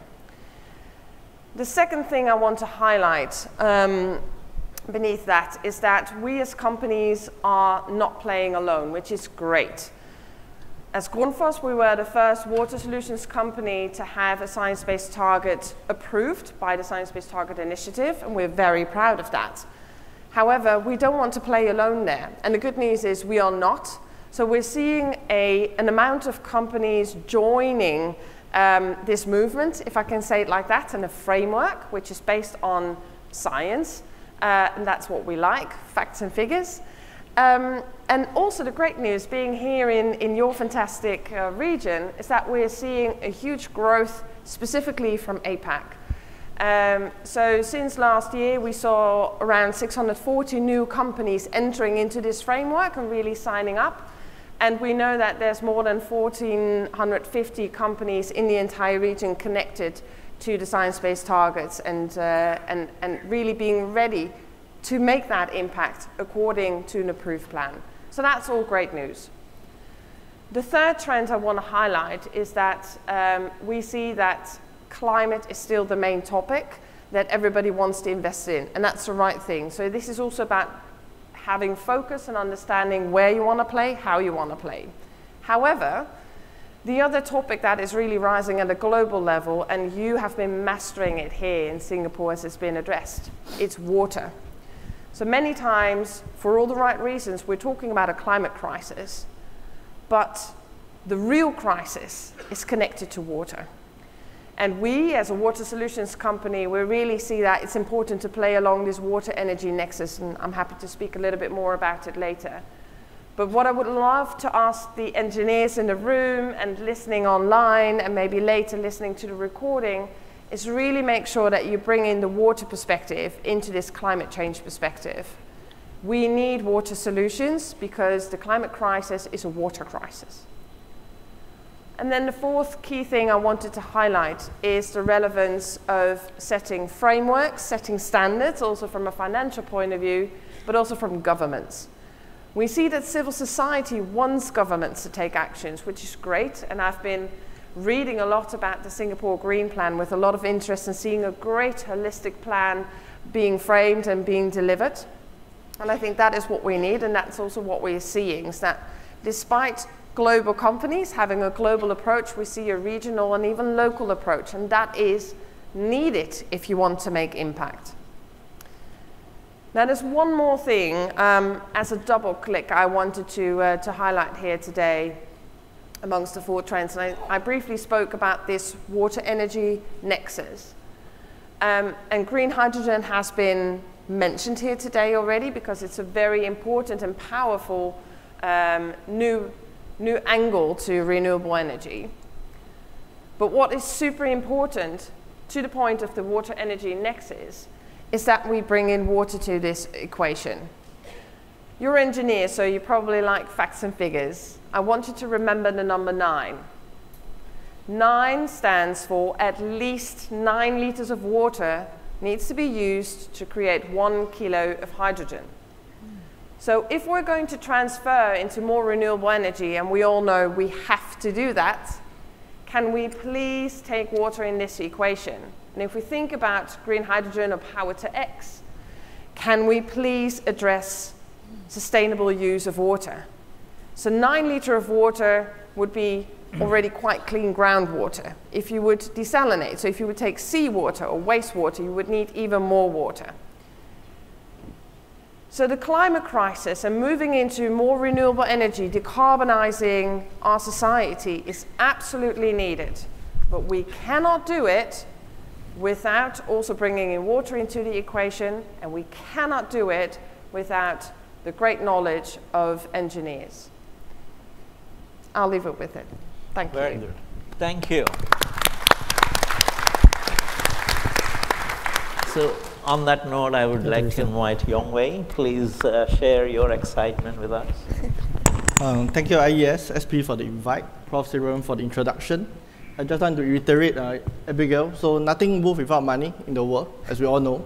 And I think for Workforce, obviously, we also adapted some of their solution in our eventual products that will help to drive the sustainable world. So myself, my name is Yong Wei. So I'm graduated from NUS 16 years ago. I was with Kappa for 11 years, driving sustainable solution in Singapore. So I don't know whether I should bring out the slides first. No.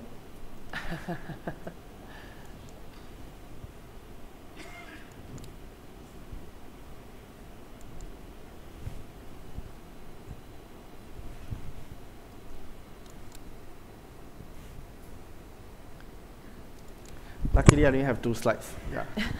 So maybe just bring out the first slides. Yeah, then I think just one toggle, I think I'll be there. We need back-end magic. So I've been doing sustainability within Kappa for the last 6 years.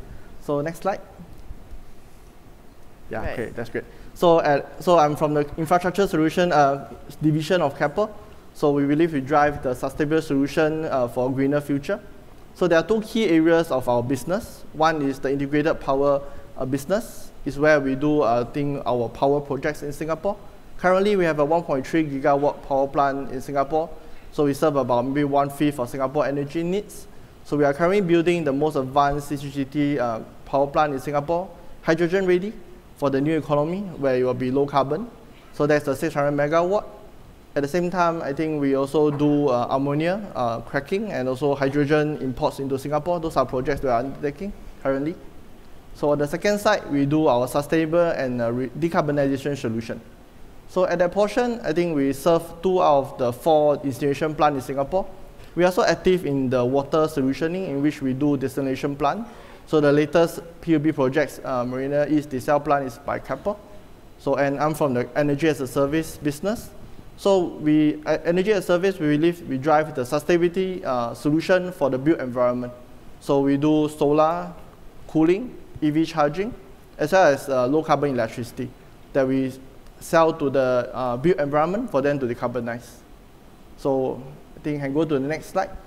I think just want to iterate what all the speakers have been saying. I think if we just talk and no action, nothing will be done. So at Keppel, we have deliver or are implementing several key sustainable projects at the moment. So I think some of which are in the press recently. So we are delivering for Changi Airport Group, the 43 megawatt solar project at the moment.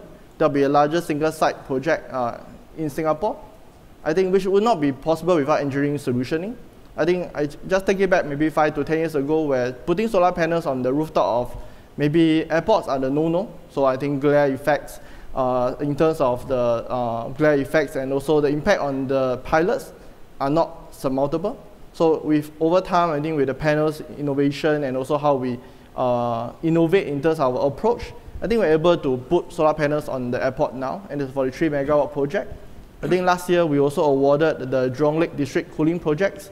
So Keppel is the first and largest cooling player in Singapore. So we have secured from the URA these Jurong Lake District projects. It will drive down 30% of the energy needs of this district. And also in terms of, you also serve the private resident who in future will be living there. So we are also active in the built environment in terms of BCA. So we have buildings that we serve that achieve Green Mark SLE standards, so like perennial business city. So we serve their cooling, solar, EV charging, as well as electricity needs. Yeah, so this is very active, the old big box, if you want to remember. So also we are active in building up the EV ecosystem in Singapore. So we have implemented more than 300 charging stations. So our brand is called Votes. So we really want to push through this new transition to the EV economy in the future. So going forward, I think power imports will be the key to Singapore green transition needs. And we are active in about 1.4 gigawatt of the projects. So 1 gigawatt from Cambodia, 300 megawatt from Indonesia, and we are already importing 100 megawatt from Laos. So Keppel will be an active player in the sustainability growth of Singapore in the near future. Thank you, Yong Wei. Well, Yong Wei, we are very proud that you are innovating and making energy as a service. That's very nice. We'll give you a few minutes to take a little bit rest. Let me engage our two key people on the panel. Therese said that science-based targets, the importance of transparency, reliability in terms of sustainable disclosures.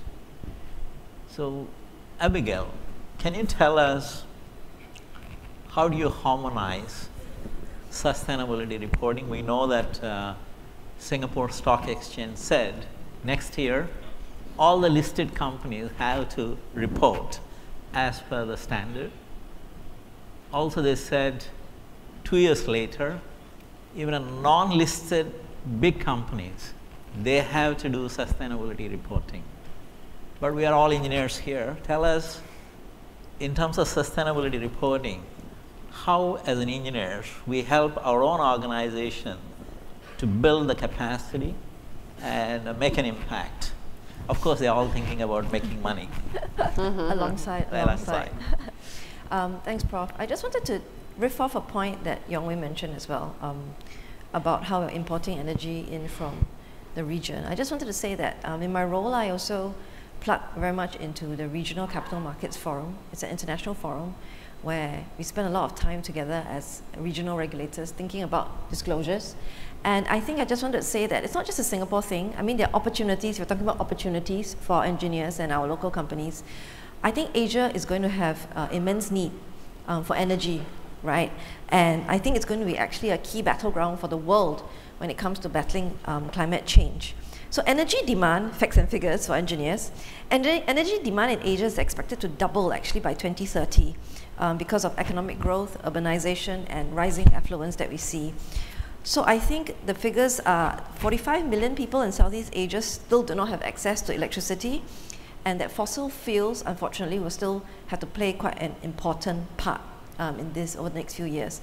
But as we've all talked about, we need to do a path, right? We need to do a glide path to decarbonization. And I think apart from transition financing, which I kind of alluded to, apart from making sure there's money coming in to fund the efforts of companies, to fund the efforts of individual initiatives in order to develop things like carbon capture technologies, build polders and all that. So apart from that, I think the estimate is that we'll need US 3.1 trillion of infra investment. So this money can't come all from governments. It's a public-private partnership, something that I think High Commissioner also mentioned. So I think that's a part where actually everybody can kind of plug into as well. I think where engineers can play a part, which is not so commonly spoken about in the financial circles, is actually your knowledge and the way that you design your projects, or the way that you're planning for your projects, are going to be a critical role in supporting how people make decisions or whether or not to put money in a project, whether to fund a project. Right, so for example, if you have a sustainability project that could actually impact the financials positively of a company, this is information that will be material and under our standards is something that you want to talk about. And on an ongoing basis, people need to know, is this still working, is this not still working? Accountants can do it for financials, but who in a company is able to say, yeah, project's on track, yeah, project is decarbonizing or not, or we actually have new technology, we can accelerate the rate of decarbonization. So all this actually is going to be able to come from engineers. So the data, the innovation, the rate of progress, tracking it on an ongoing basis to enable a company to accurately reflect this in their financials, to be able to accurately reflect this in their reporting, I think that's a really clear link of how it's going to be so relevant to investors and to be relevant as to how much of this money, which makes everything go around, you're going to pull into the correct projects that we have.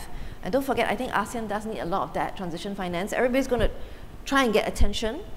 So then what's the difference? The difference is the quality of your data, the credibility of the data, and how well you're able to monitor that, how well you're going to be able to communicate that.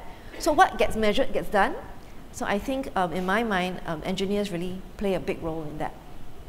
Thank you, Abigail. Abigail confirms we all have jobs because we are good in measuring, reporting, also verifying the data. Thank you. Especially Abigail is a legal background. She's a financial expert now. So if a legal person and a financial expert endorses engineers, obviously we're on the right track. Right? I always say to my team, we spend a lot of time working on standards internationally, right? Yeah. And we spend hours and hours on midnight calls working out standards. But at the end of the day, I always tell my people, we can have the most beautiful standards. We have the most beautiful financing plans. But who's going to save the world? Yep. Engineers, scientists are the ones that we are supporting, right? We need to get carbon capture done. We need to get water, and circular economy done. So you guys, we're counting on you to save the world. Thank you, Abigail. So I have a question to the audience. How many of you play Toto? No? Okay. The reason is I'm going to pick the brain of Therese because she's an expert. I'm going to ask her, tell us, given the global divides, that's happening, right? Whether we agree or not, whether we believe it or not, but there is a massive global divides are happening. How do we drive sustainability across this global divides? More importantly, because I think this is the first time you came to Singapore? No, it's my second time. Second time. I'm lucky. So there is a secret here. We play Toto, and there we pick the numbers to become rich. And there we need to look for the hints. So tell us hints. Which are the 5 high growth areas for sustainability, given this global divides and so on? Right. Well, thank you. Sorry, I'm not promoting Toto. Don't play it. You got me curious, though. Thank you for the question. I think, as you say, there's a lot of complexity in the world today. But what I think can be a way through is, one, through science, and therefore through academia and institutions that really drive and rely on science and continue to develop the science, because facts don't lie. And second, I feel when you look at sustainability and how we can ensure that development and transformation keeps on happening, businesses are the right ones to put your money in. And that is because these businesses, they need to drive global supply chains, global value chains, and global development. And so that might be a way to help connect the different divides and complexities that we are seeing. Now into your question in terms of what would be the 5 winners, as you say. Now I don't have a crystal ball, but what I can tell based on our experience and how we are working with growing industries and helping our customers to grow, I would say the renewable energy sector is really a winner. And specifically, of course, solar, we've spoken about it, wind, but also power to X, so hydrogen. But still remember the number 9, please. So power to X, yes, hydrogen, but with sustainable water management.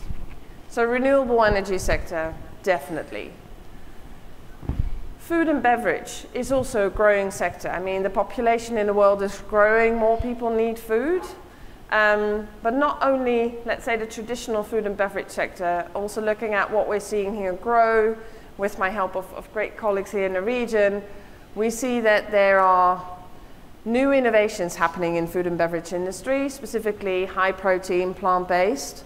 So I would also really encourage in looking into that from an engineering perspective, because these are new industries within an established sector, and they're quite water intense. So, so that definitely is another fast-growing sector. Semiconductors is a growing sector, and specifically in this part of the world, we know there's a lot happening. High demand for energy, high demand for water. So again, this water-energy nexus that I spoke about is an important one, and therefore a lot of smart engineers are needed there to help make sure that the growth of these sectors and industries is being done in the most sustainable way, both from an economic perspective, but also from a real true sustainability technological perspective. So those would be the 3, and then of course mobility always, and then I would say a little bit more into a holistic approach, sustainable living. And again, I've studied the Singapore Green Plan, and I've been super impressed by the holistic approach and also understanding how sustainable living from a housing, public transport and wider ecosystem perspective is important. So I would say those would be my 5 big bets. So there you go. Thank you. You know, Teresa convinces me she did the homework very well, because panel 2 is about sustainable living and a resilient future. I think next time, in case I'm not available, she will be your moderator. I'll be happy to come back. Okay, you're welcome. So, Yongwei, you have enough breather. Yeah. You are ready to take the tough questions. Sure. And now I'm going to because we are only left with less than 8 minutes. So lots of questions came to this monitor, and I've been flipping through those questions. Let me field those questions so that you will be satisfied that we did ask the questions to the panel. So there are lots of questions, Yongwei. So I'm just folding everything into those things. And the question is, what exactly is reset from what Teresa said, you are a smart engineer? That's what she just now said. Okay. Right? So second part is, today's headline is nuclear energy for Singapore. Yeah. So tell us, maybe stretch your brain, and then tell us maybe next 20, 30 years. We are competing, right? So maybe 2030, 2045, what's the likely energy mix, future energy mix of Singapore? And once you convince, Abigail will sign the checks. Yes. I think since we are all engineers, I thought in terms of engineering terms, I think nuclear has been spoken about for a long time. I think Singapore, for its lack of space and also in terms of national security, it could be a bit risky. So I think nuclear could be a bit less on the priority list. I think based on Singapore plan, I think it's 40% on low carbon energy like hydrogen, ammonia, 40% on imports, 20% on solar and geothermal and other energy needs. I think it's really on tracks in terms of the capability of engineering skill sets. I think the energy imports is, I think, is technically possible. I think it's also opened up a new realm of engineering capability. I think the thing that Keppel has been grabbing with is always like subsea cables engineers. So who in Singapore has done subsea cables? And on the scale of 1,000 kilometers where you link neighbors together. So that is a huge undertaking. I think it's something that we have not done before. Not that it cannot be done, but it is a huge engineering capability. And also, in terms of financing, it will require a lot of financings to make that happen. But it's engineering possible. So to do a 40% of Singapore energy needs on that, I think it's doable and it's possible. So I think that will form the first, I think, energy resets, 40% on energy imports and from our neighbors. And the next 40% is on low carbon energy. So Keppel currently is building a 600 megawatt power plant that's hydrogen ready. And there are 2 other players that has also subsequently started constructing or gathered approval to do so. So that forms the energy resets component of the low carbon energy. And that is the hydrogen thing that we spoke about, like Teresa has spoken about, or even ammonia. But having said that, there's a huge challenges. So not only through the, I think, the energy water nexus that require a lot of water, and also to bring hydrogen over such a long distance is, I think it's not engineering possible, not technically possible at this moment, but it's not impossible. I think engineers have proven that we can bring LNG from long distances at minus 165. So hydrogen is another league. You need to do it at like minus 2 to 300 degrees Celsius. So there's a lot of engineering that needs to go into it, or a lot of R&D, and to lessen the burn rate, as the boil-off rate as it goes over the ocean. So hydrogen to the power plant, and the power plants are ready. I think it's the next 40%, which I think is still engineering possible. Obviously, the next 20%, I think things like solar, I think in Singapore is very, very viable. And commercially viable as well. So you've seen everywhere there are solar panels. I think every month, every week you open a newspaper, you see one news report about new projects getting bigger and bigger. And it's because of the commercial viability and also technically possibility. But behind that, there needs to have a lot of engineers. So both in terms of what Abigail has said, to build it, to project manage it, to measure it, and to construct and to optimize it as well. So engineers need to go in. But it's constrained by Singapore natural constraint in terms of the space. So I've seen the video like floating solar. So Keppel is looking at some of this innovation that we need to expand into the sea space, more innovation to take place, more engineers to come into the area, so that to develop more innovative products. And then geothermal, obviously, I think the study about Sembawang hot spring, I think whether we can get more heat out of it. I think it's something worth technically to evaluate and study, and I think it will form our next 20%. Thank you, Yong Wei. Well, we are left with 3 minutes. Then I have to make sure I field more questions from what you've been proposing. I want to make sure this question is more relevant to as many of you as possible. I consider this way, there is something called small size trap. That is when your economy or when your country or when your organization is small, sometimes we feel risk averse. The small and medium enterprises where bulk of the employment takes place, and many of our companies are actually suppliers for the multinational companies. So obviously many of you are leading those companies or working for those companies. So there's actually a question, what will be the key impetus for SMEs to commit to the sustainability goals? So maybe now you pick yourself the sequence so that I don't look bad. So go ahead and give your answer. Okay, I'll do my but sales keep it pitch short first. because it's about less than 2 minutes. Yeah, I wanted to say that I think for SMEs, we've paid a lot of attention to that. Not only for Singapore, but in the region. I think in Asia, right, I think 90 upwards to 98% of companies are actually SMEs, and this is area of concern. So when it comes to regulation and requirements, as Prof has pointed out, are the requirements too much? I just wanted to say, I think in working in the international front, we have been very, very vocal about giving feedback about what ASEAN needs, and particularly what SMEs need. So at the end of the day, the standards that were rolled out sometime last year actually include what we call proportionality mechanisms. In a nutshell, this means that it depends on the size of your company. There are certain reliefs or exclusions that will apply to a smaller company. So for example, in the first year, you might be not required to do scope-free reporting. There are even ongoing exclusions that say that, okay, if say you're unable to get certain data without undue cost or it's too burdensome, then instead of getting the data, you can talk about qualitatively. So I think very cognizant of the needs of SMEs, both in Singapore and the region, and we've worked to ensure that these mechanisms and proportionality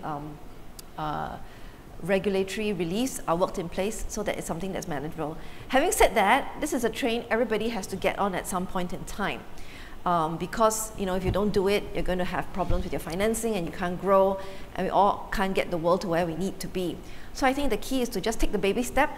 You don't have to be perfect in your first report, but to just get started. There are lots of grants, there are a lot of capacity building initiatives out there. So just get started and we'll all learn along the way. Thank you, Abigail. So I just add on. So I think for SME, I think in terms of regulation, I think Abigail has spoken about. 2 is the expectation of your downstream customers of you to become green. So 3, I think on the hiring of the young people these days, I think sustainability plays a key role of how sustainable your company is. It helps to attract talents into your company. And 4, I think in terms of commercial viability, things like solar and I think it's really very commercially viable. So putting solar on a roof doesn't not only help you to become more sustainable, but also help to save money. So it's doing good and doing well. Why not? Doris? Yep. Very difficult to add when you've had so many good points already. I think the one thing I would like to add is SMEs should also really work together and also work with maybe the bigger companies, because all big companies have supplier engagement programs to make sure that they deliver on their commitments. So an SME is not on his or her own. I think that's an important point to make. Whether it's collaborating across, because then you can really build a sustainable supply chain, or working with the bigger company that you're working with or supplying, could be a really, really good way also to help educate yourself and get moving in steps. So instead of eating the elephant at once, try smaller steps, eating smaller pieces, and you'll get there, because sustainability for me in the end is about getting going, and nothing is perfect. So everybody's continuing to learn and being on that journey. So for every SME, I would invite them to start that journey and collaborate, and then by eating it in pieces, they'll get there. Thank you, Teres. Well, I think you all agree that you made my life easy. So is the panelists, because you send lots of questions. Panelists were extemporeans. I don't have to search for the questions, and we took all the time that is allocated to us. So please join me in thanking the panel. Thank you, Professor. Thank you. And the key message here is, if you don't want to miss out the future, make sure you pursue sustainability. That's basically the message our panelists, with their experience and commitment, are telling us. Thank you. Thank you. Let's also give a big thank you to Professor Seeram for moderating this excellent session. Thank you so much. Give him a please round of applause. And I'd like to invite all our panelists back to their seats.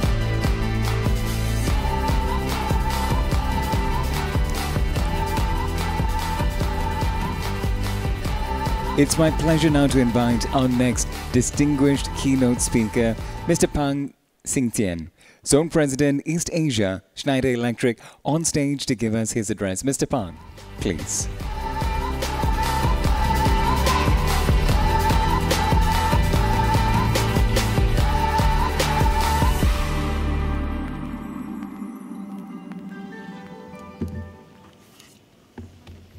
Okay.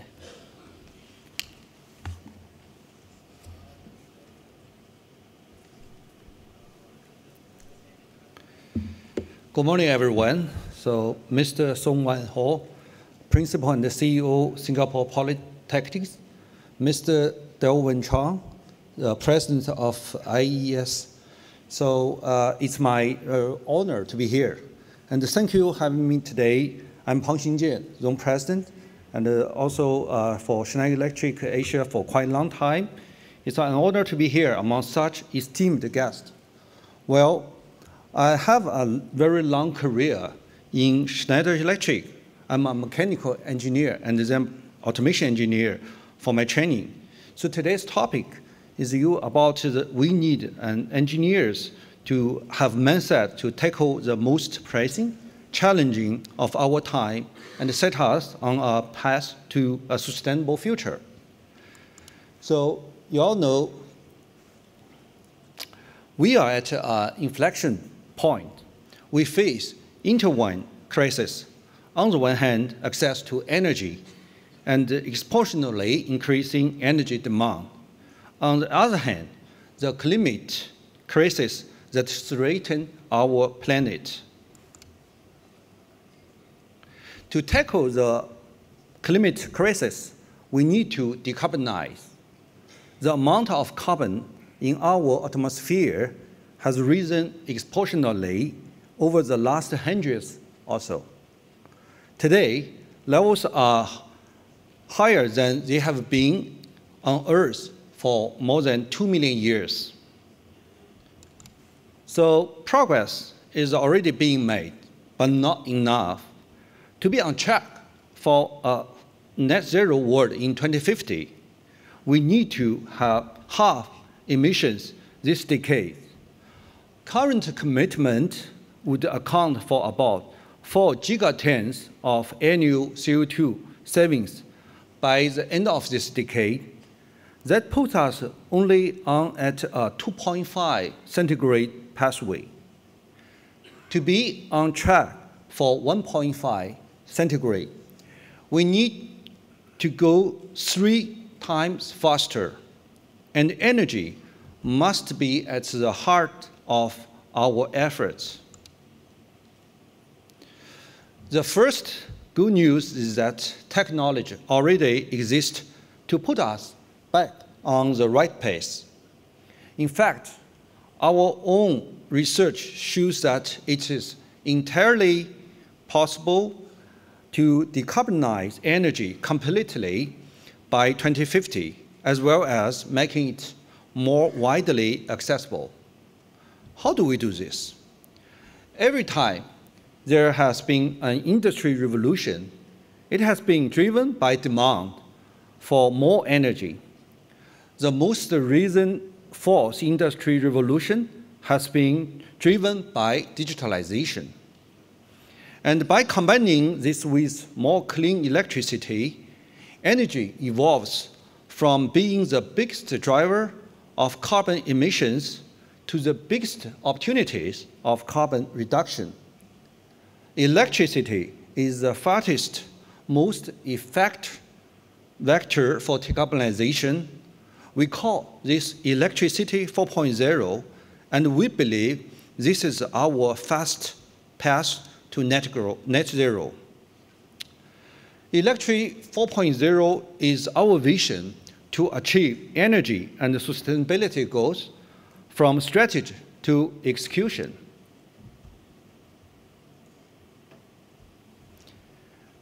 Digital drives efficiency. It allows us to make energy more visible, to understand better how we are using it, and automate process to deliver smart, optimized consumption, not to go with less, but just to cut out the waste. And electric makes energy green. It is the most efficient energy, and it's the best vector for decarbonization because it's an energy source that can be increasingly decarbonized over time, as we can't decarbonize fossil fuels.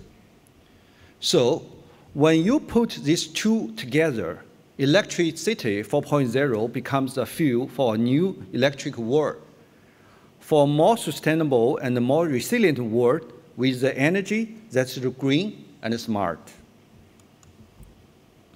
So now that we have a formula for sustainability, the next good news is that more governments are making commitments. Notably, 74 countries pledged net zero by the close of the COP26, which brings the global total, according to Climate Watch, to around 90 countries with net zero pledges worldwide, representing 90% of global CO2 emissions and spending of $1.3 trillion in government clean energy investment since 2020. And here, Singapore leads. Its Green Plan 2030 is exemplary and sets Singapore on a path to achieve net zero emission by 2050. Green Plan demonstrates Singapore's commitment to climate actions and sustainable development, in synchronized with international efforts and the global sustainability agenda. And there's more good news. We know that the path to net zero is forged through partnership, and increasingly we are seeing the private sector making ambitious sustainability commitments. Our own research shows that 94% of companies in Asia, including 9 countries of East Asia, have established sustainability goals for our targets. But only 44% of companies have a comprehensive strategy in place to achieve those goals. So we can see that there's clear intent from the private sector, but there are barriers to actions. We call this the green action gap. And in this part, the world, about half of all companies fall into it. And globally, the picture gets a bit more dire. In 2022, only 12% of Fortune 500 companies were delivering on their sustainability commitment or had achieved significant climate milestones. In Asia, we can see financial barriers, lack of access to capital, or high cost of decarbonization are mostly commonly cited as standing in the way of decarbonization, but also a lack of clean energy alternatives, softer resources, and operational obstacles. So we are hearing from companies that there's lots standing in the way when they are trying to solving from strategy to actions.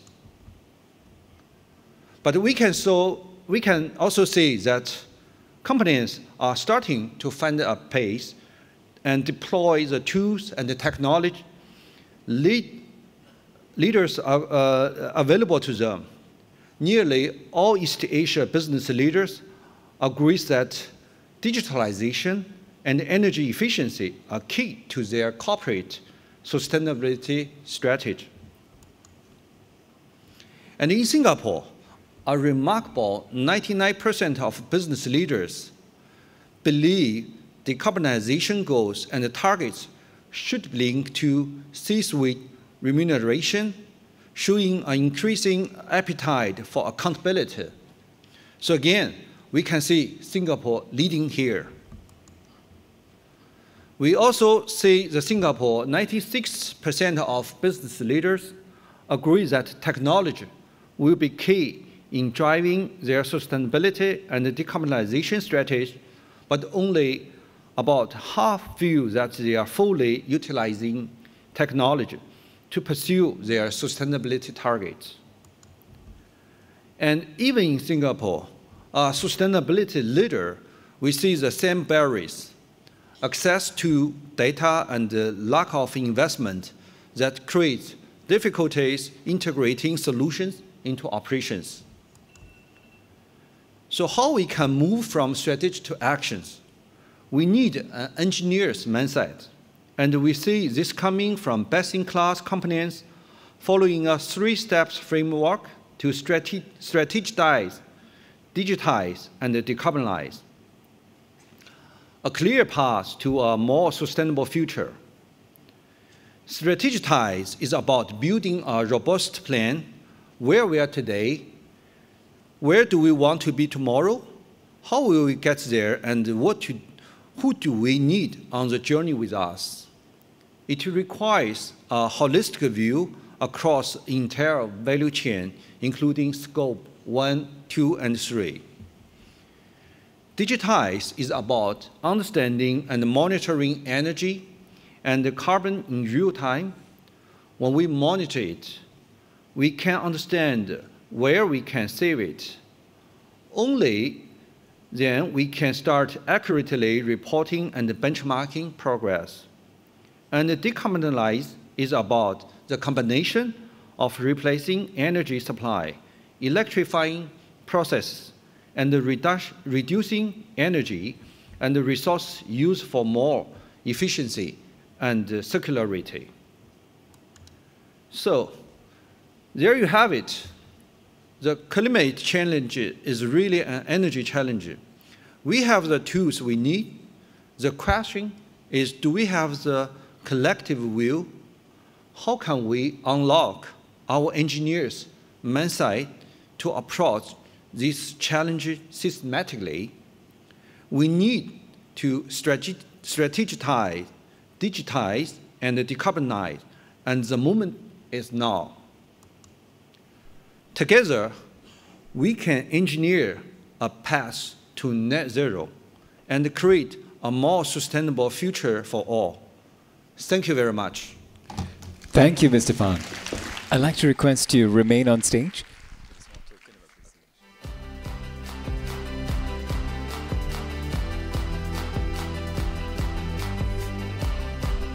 Now, I'd also like to invite Mr. Dawson Chung, President of IES, and Mr. So Wai Wang, Principal and CEO of SV, on stage to present the tokens. Mr. Dawson, Mr. So, please.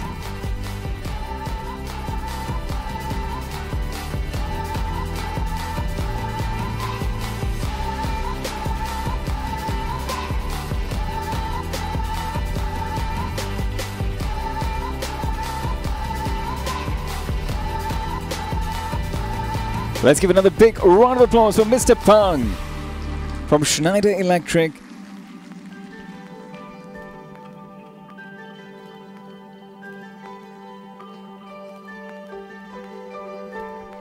Big smiles for the camera. Let's give them all a big round of applause.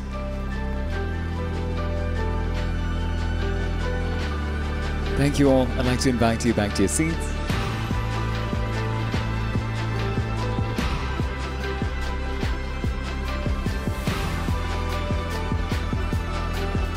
And with that, ladies and gentlemen, it's my pleasure to introduce our second panel discussion for this morning, the approach to foster a resilient future and sustainable living. You will get to hear from our panelists as they share their insights, experiences, and innovative approaches as they delve into strategies and initiatives aimed at building a resilient future and promoting sustainable living practices. Once again, do note for the Q&A segment, we'll only be accepting questions through Pigeonhole. So avoid typing your questions on the Zoom chat or live for those of you joining us online. Now you can scan the QR code shown on the screen. Enter the password WED2024 to access the Q&A platform. Now, once again, to moderate the session, it's my pleasure to invite again Professor Seeram Ramakrishna. Let's give a big round of applause. And now let's meet our panelists. Please welcome Dr. Engineer Danis Hidayat, President of the Institution of Engineers Indonesia and Chairperson of the National Capital Infrastructure Development Task Force. Next, Mr. David Chaya, Partner Infrastructural Advisory, KPMG Singapore. And Ms. Georgina Poa, Deputy Principal Development, Singapore Polytechnic. All right, Professor Seeram, over to you. Thank you.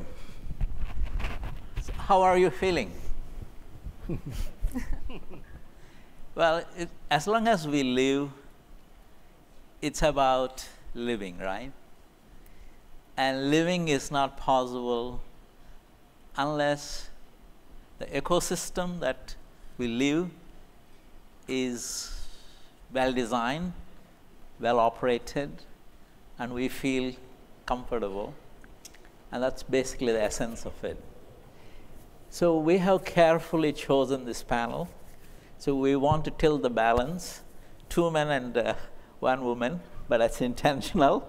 So I know Catherine is very familiar with the process, the vision of Singapore Poly commitment to the sustainability. We heard from the principal this morning. She would take us through a little more details in this particular self-introduction as well as Q&A. And we have Devan Chaya from the KPMG. They guide the companies, organizations, and countries in terms of building resilient future and sustainable living. But the proof of the pudding is actually doing it. We have a fantastic speaker, colleague, panelist from Indonesia. I do not know whether he actually sleeps or not, because he has to raise $50 billion in the next 20 plus years. There's a vision to have this new city, which is sustainable, smart, and green, and a global city, and he would talk about it. But he has to get this done by 2045, and he needs about $50 billion. So I think it's a wonderful. So we have a fantastic panel here. Just like the first panel, round one, I invite the panelists to have a self-introduction. They would give their key messages. Then after that, pigeonhole, your questions will flow in. I will try to balance and include as many of your questions as possible. So make sure you keep putting your questions into the pigeonhole. With that background, basic introduction, I'd like to now invite our, Catherine, you agree, right? We need to treat neighbors well, and we respect the neighbors very well. So I think I like to call upon, I would pronounce the name very well. I practiced a little bit. Our good friend from Indonesia, Dr. Engineer Danis Hidayat Sumadaliga. Please welcome him to introduce about ICANN. Thank you. Allow me? Sure. Okay, thank you. Thank you very much. First of all, I'd like to thank you to IIS for inviting me to give a speech for this occasion, and also special to my friend Andy Cheng. Please stand up, Andy Cheng. He is the PII chapter from Singapore. He's my close friend from Singapore. So I'd like to explain about the smart city concept in our new capital city. First of all, I'd like to explain about the background. Yeah. See, so it was in August 2019, our president taken very important decision to relocate the capital city of Indonesia to East Kalimantan. That is the map showing the position. And this is the most important thing I like to convey in this forum. The main purpose of this relocation is not only to relocate the central government, but also to build a new super economic hub outside Java that will give an impact to develop center and eastern side of Indonesia. As maybe you already aware, in this current time, our national GDP island of Java contribute more than 90% of our national GDP. And in Java itself, more than 57% of population of Indonesia. So we are more in the western part of development. That's why we try to relocate to, as I said before, to make a new development in the center and eastern side of Indonesia. Jakarta itself, as a current capital city, and Java Island already facing several problems, which are clean water, high land of conversion in high rate of land conversion, concentrated urbanization in metropolitan, and also decrease in carrying capacity, and also high level economic loss in Jakarta. Nusantara as the new capital city, has a vision to be a city for all three main goals, which are global sustainable city, future economic driver, and national identity symbol. To build a Nusantara, as shown in the timeline, we have 5 stages. Now we are in the first stage of development. The first timeline, we call it as initial stage or initial phase. The development of urban infrastructure, basic, will consist of targeted land development, priority office buildings such as presidential palace and government complex, housing for government employee, and other basic infrastructure such as a road, drainage system, water supply, and sanitation. And then the most important thing also, the regulation. To make sure the sustainability of Nusantara project, the government of Indonesia already put the concept in government laws and regulation, especially law number 3 of 2022 on capital city, and each revision and also supported by derivative rules consist of government regulation, presidential regulation, etc. So this is our new development, really fully backed up by the regulation. And then now go to Nusantara Smart City concept. In terms to realize the vision of a world city for all, the smart city concept will be implemented in Nusantara. The implementation of smart city will use 5 approaches, which are green, resilient, sustainable, inclusive, and smart. The smart city in Nusantara also will be implemented in 6 categories: smart governance, smart transportation and mobility, smart living, smart natural resources and energy, smart industry and human resources, smart built environment and infrastructure. Those 6 smart categories in Nusantara will have its application and will be integrated. To support those, there will be active and passive infrastructure that will be built. Active infrastructure such as command center, data center, supported not only fixed broadband infrastructure such as fiber optic cable network, but also with mobile broadband infrastructure such as BTEs, 5G, and SA. The passive infrastructure now is being built, the physical infrastructure like multi-utility tunnel and pole. And based on the current,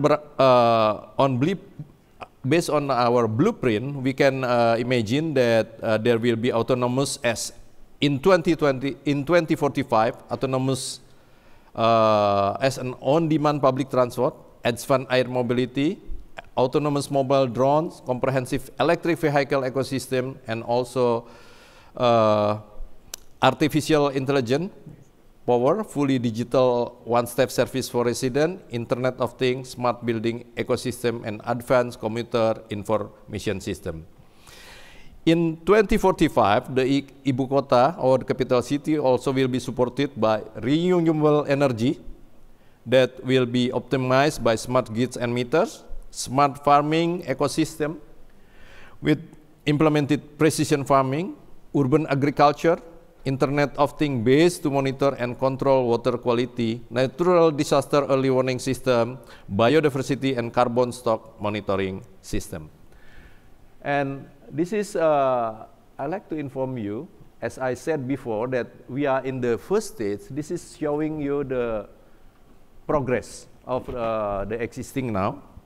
So this is the dam, the water treatment plant, next, and other toll road, etc.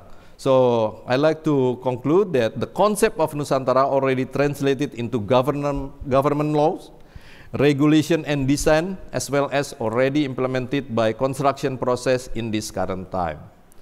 In the August 2024, there will be an independent ceremony in Nusantara, and since then, Nusantara will be official as our capital city of Indonesia, and also the future will be one of the smart cities in the world. Thank you.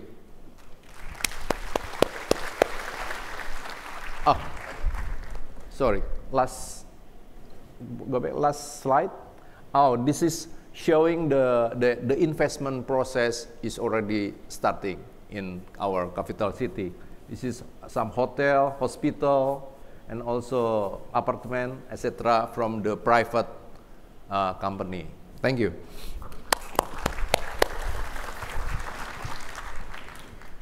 Well, Dennis, I must agree. In the venture capital world, we give about 60 seconds, they make the pitch. He has done a wonderful pitch about Nusantara, and we wish you really all the best. And now, the next, I will invite the next panelist, Dr. Devan Chaya from KPMG. He's special because Big Four, most of the people don't have a doctor in their title. So he has a doctor, so he's going to tell us his insights, please. Sure. Thanks so much, IES and SP for having me here. It's a great pleasure to be amongst the fraternity. So before the doctor, there was an engineer too. So I have done my engineering, but I got the voltages wrong. So I did my electronics, but all my life I've spent on the electrical side, which is on the high voltage. So essentially it was an engineering with the wrong voltage, but I've somehow managed it. One more antithesis that also happens is, as Prof just mentioned, KPMG and engineers, they also don't go together because we are mostly known as the audit firm. But happy to say that there is a big transition happening, and we do realize that without the technical standpoint, we will have very difficult discussions when we bring up standards. In the previous session, we also had discussions around standards of reporting, etc. And that will become more and more difficult if we don't have the technical tonality added to our reporting requirements. And therefore, we have made sure that we can get as much technical strength into our ESG consulting space as possible. And happy to say that we are about 60% plus engineers now in my team, which is mainly around decarbonization. So it is really growing in that space where engineering, the core technical capabilities are coming together with the financing requirements. So to take that point further, one of the areas that we are now focusing on is infratech, and that's the practice that I lead in KPMG, is around technology which is applicable to infrastructure. And infrastructure has been a core component of using operational technologies, but there is a high element of digital coming into play. So it is important that we marry the concept and go for the convergence. And you rightly mentioned about the IoT. Convergence of OT systems and IT systems needs to happen to make a sensible transition into the new age of energy. So that's really the reason why infratech is going to be our mainstay, especially in the infrastructure advisory space. The second one which I want to talk about is the initiative that we have embarked on as KPMG is firmly rooted in the belief that it is not possible for an organization or a firm, a single firm, to provide all the solutions which are required to decarbonize ourselves as a humanity. And that is where we will need to come together. For fostering this, we have launched the ASEAN Decarbonization Hub, where we are calling on ecosystem partners to come in together. We have signed several MOUs, including Singapore Polytechnic and a few other IHLs, to come together and create this ecosystem where we address the three pillars. Now, what are the three pillars that we would like to address? One is the strategy and roadmap, which you heard in the keynote address, strategize, which is very important. So strategy and road mapping is going to be the first pillar. The second pillar is around the technology aspect. So which technologies will be the mainstay? You heard from Therese earlier around the various technology options that are arising, and we are maturing in various other technologies which are nascent to a point in time. So technology is the other pillar. And the third pillar, which is extremely important, is where is the money? And therefore, the third pillar that we address is sustainable finance. How do organizations access sustainable finance? such that we are able to create viable projects, whether it's the PPP model, which is public-private partnerships, or it is through a blended finance mechanism that Abigail also spoke about. So where is the money going to come from? So these are the three major pillars that we have. And third one, if I can just take 30 seconds more, is around the livability of cities, because what we firmly believe is that cities, especially cities like Singapore or Nusantara, which are a great microcosm, a great sandbox for us to test out new technologies, new ways of working, new ways of living, are going to be extremely important for us in the future to actually create that roadmap of how cities need to transition themselves out of the fossils into the new energy. So those are the initial thoughts that I had in terms of sharing. Thank you, Devan. Now let's turn our attention to smiling Georgina. Georgina, I do not know why the event managers felt I'm scared of you. So they put you the other side, they put me on this side. But I'm sure you would okay with that one. But fun aside, I want to appreciate that you've been very proactive. In fact, I received her messages past midnight about today's panel. So that means she works very hard. Mr. So, your colleague works extremely hard. Maybe you are driving her too hard. But that's what happens. I was used to be the vice president at the National University of Singapore. I know the culture, at least a little bit. So I think it's good that we work hard, but at the same time we smile.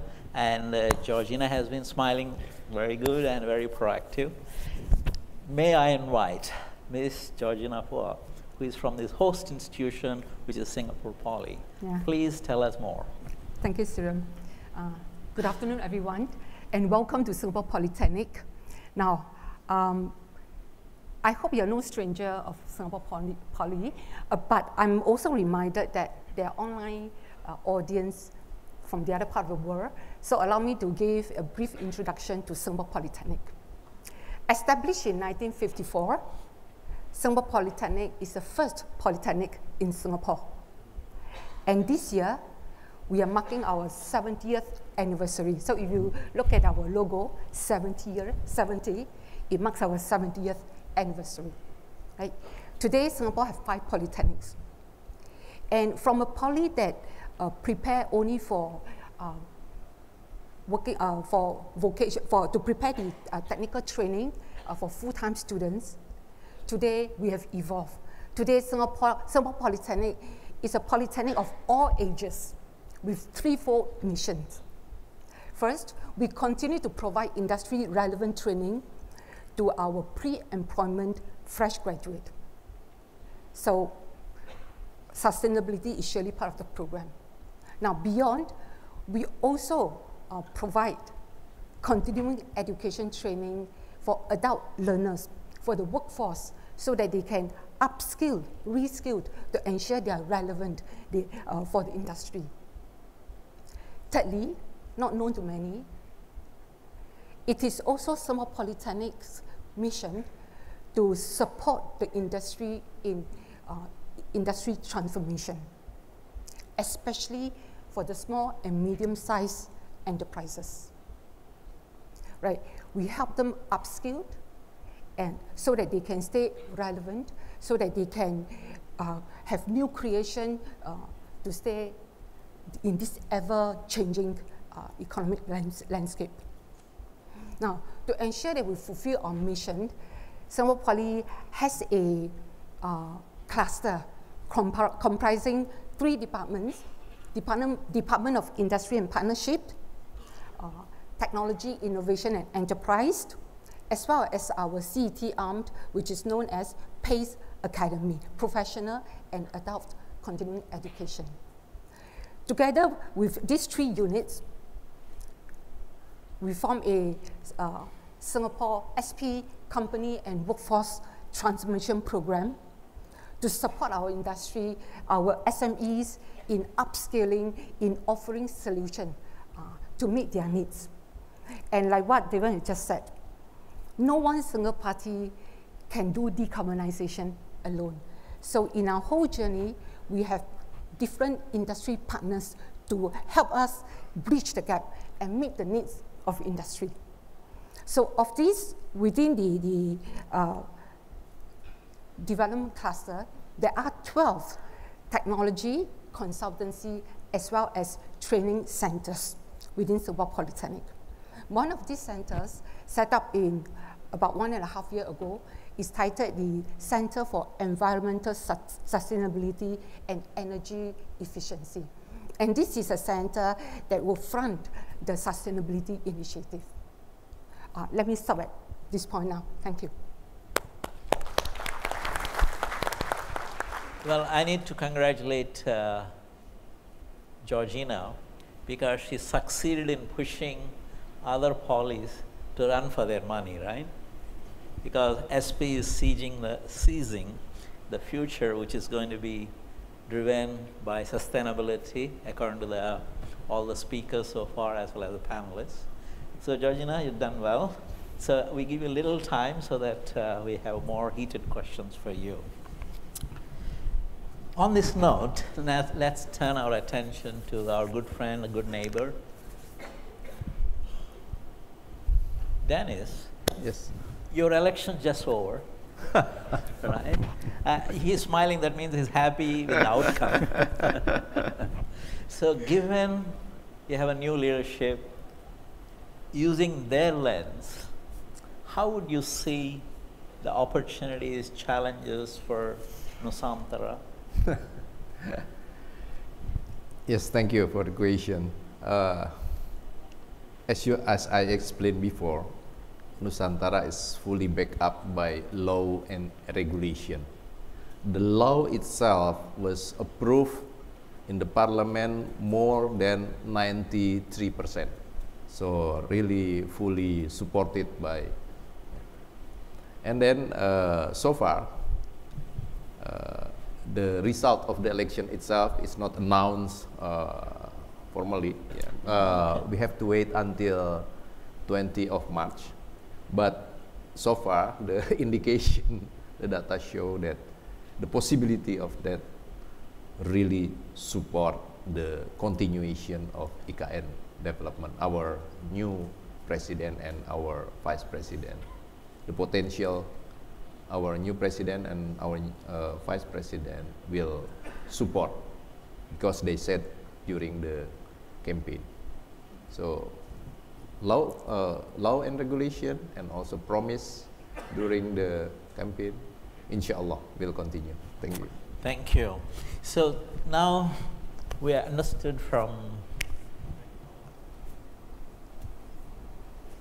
Dennis that the confidence level is very high on IKN. Now I'd ask Devan, tell us, how do you build in resiliency in such a planning process, and how do you make this truly a sustainable living? That as an example, but you could always go beyond IKN, probably Singapore or other countries. Sure. I can narrate a few examples of cities which have done pretty well. Some of them are in Europe, the obvious ones around Barcelona, Eindhoven, Copenhagen. All these have done pretty well in terms of meeting most of the smart city initiatives. Initially what we used to call as smart cities, of course now the focus has completely shifted to becoming sustainable cities. But even in the smart city age, we used to have a concept of resilience, because that's resilience in very simple terms, and this is what the mayors are used to hearing, is that how quickly can a city bounce back when it has faced a challenge. So it's more about preparing for the eventualities and making sure that we have enough in our ammunition to actually go out and fix those problems quickly and not impact the lives of citizens as much as possible. So that's really the core essence. But where cities have actually succeeded, and this is a non-copyrighted term, so this is mine, but you're free to use. It's the sustainative design. Essentially, we need to make sustainability as the native concept for all things that we design. Unless we start thinking about E, S, and G components into our designs right from the start, and start questioning who is going to be impacted by using this design, who are the people who might be displaced because of this design, who might be disadvantaged because of a design. So it's not only about how cool the design is or how does it actually solve a problem, does it really create more problems for the future is what we need to start thinking about. And the successful cities have actually taken this approach and made it into a culture. So I can narrate a few cities which I have examples for, and most of it is around creating green spaces, creating effective transportation, creating enough alternative energy sources, taking into account the citizen services. All of that has an underlying element now, which is the culture. Do we have a sustainability-led culture? And if we can bring that in, then we start automatically looking at various aspects which are truly important for us to make those designs sustainable and live beyond our lifetime. One of the other things which also comes into play is Dr. Danes just mentioned about the elections. And it is important to also know that the terms of mayors and governors are limited, and they need to seek re-election. So when we start the discussions, it cannot be limited to the 5-year term of individual mayors. It has to be much more long-term. And I think one of the things that Nusantara has done pretty well is about making it a legal construct. So you cannot have an uncertainty creeping in because of political changes. So those are the aspects which we need to really address at the core of it to make these sustainable designs possible for the long term. Thank you, Devan. Now I understand how you got your doctor. So key message he said is to build resilience, we need to ingrain sustainability. And those who follow nature and nurture debate, we all agree that nurture is our window to ingrain something into the people. And obviously education institutions, starting from pre-primary to the universities, they do that. So Georgina, tell us, how are you ingraining sustainability? More important is, Abigail, I also work in the committee in the Singapore Institute of Directors. I wrote an article on greenwashing, but we keep flagging the companies about the greenwashing. Question is, how higher education institutions avoid the trap of greenwashing? Help us to navigate these waters. I can't help but wonder, did you ask these questions because you're doubtful of our 60-30 vision? Okay, so I feel compelled to expand, to explain about how we will go about with this 60-30 vision, and then we talk about the later part, right? Now, as Mr. So shared, last year we have engaged KPMG as a consultant to help us look at our whole environment, to look at our baseline and how could we possibly work out a roadmap, strategies to take so that we can become net zero before 2045. Okay, and through the findings, I think KPMG has came back and we have validated it, right? In fact, by changing and upgrading our chillers, by transitioning to LED lighting, and also installing solar panels, these were together. Another very important element is that our Singapore government is also working very hard, to make the energy greener. So I think by 2030, our national grid will be something like 12% greener. So with changing our chiller, transiting to LED, so on and so forth, we'll be able to kind of like reduce the carbon emission by about 40%, right? And together with the solar panel installation, estimated to be 11 to 12% saving, and the greener national grid, yet another 12%. So this already exceeded 60%. That's why we are very comfortable. Now, what we are also doing, instead of just giving you things that you can't see right at the back. Now, as David mentioned, to be resilient, you really need to be part of a lifestyle as well, right? So we need to be able to also live a life that is of lower carbon. Now, so changing mindset, embracing these whole challenges is one of the key things.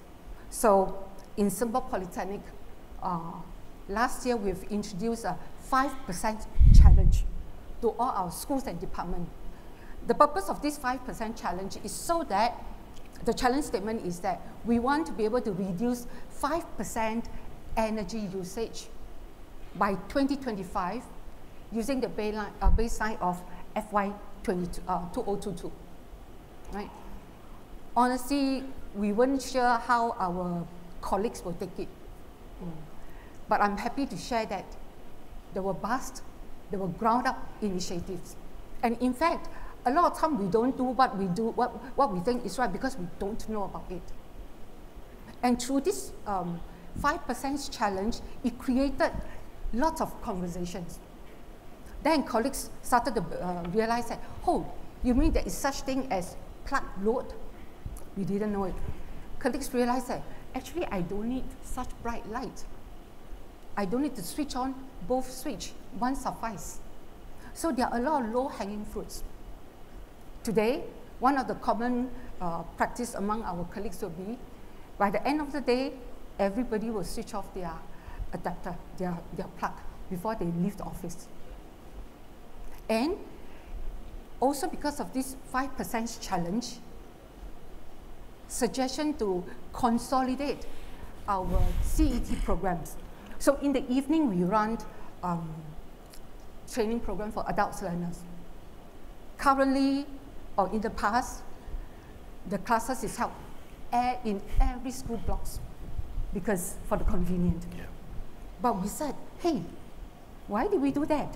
Why don't we consolidate the classes in some buildings convenient to our CET adult learners, and at the same time, it means that we can shut down the chillers of those unused buildings much earlier. Again, this will result in more saving. So really for us, it's beyond just infrastructure, and I hope I explained to you that 60-30 vision is possible. We are also wanting to change people's minds, our staff mindset, because only when we become a role model to our students would our sustainability claim be credible. Would our students want to go extra mile? And in fact, we are also involving our students. In the coming semester, about 100 students will go out to adopt 4 HDB blocks around the Dover areas. They will reach out to the residents to share with them the ways to live sustainably, to cut down how they can reduce energy usage, water usage, so on and so forth. But let me come back to how IHL, Institutes of Higher Learning, may avoid the trap of greenwashing, right? I trust that none of the education institutions would want to intentionally greenwash. But what might be some common pitfall, I think, as we share, is something for us to guard against ourselves as well, is that we tend to use buzzwords. Oh, we are green campus, we are eco campus. And when our actions do not sufficiently back us up. If we cannot be going out and make statements like, oh, we are green campus because we install solar panel. When we still have water bottle everywhere, where we just turn on our aircon at maybe 20 degrees, so on and so forth, right? So think before we use adjectives. in our marketing materials. And as an education institution, again, if we claim that we are champion of sustainability, sustainable living, have we incorporate sufficient sustainability-related know-how or education into our curriculum, such that our students will graduate, will leave the place knowing how to be a responsible citizen for a sustainable world, right? I think increasingly people are scrutinizing, so it is even down to when we accept sponsorship or when we identify our partners, are these partners green partners, sustainable, or are they those that, just selling fossil fuel? So these are few ways I think we have to look into so as not to fall into this trap. I don't know whether Devon, you have something else to advise. Thank you, Georgina. Yeah. Because when we came in also, we noticed that you are switched off the aircon. We all could feel that directly. And I'm sure Grundfos as well as KPMG are very happy. Their advice is taken seriously and implemented. We are very good. Okay, now since we only left with 3 minutes less, so I thought I will ask a little bit more pointed question to Dennis. So Dennis, you are not the only one talking about sustainable cities, green cities, smart cities, yes, like Masdar and many other cities, yes, around the world. Tell us, why are you even better?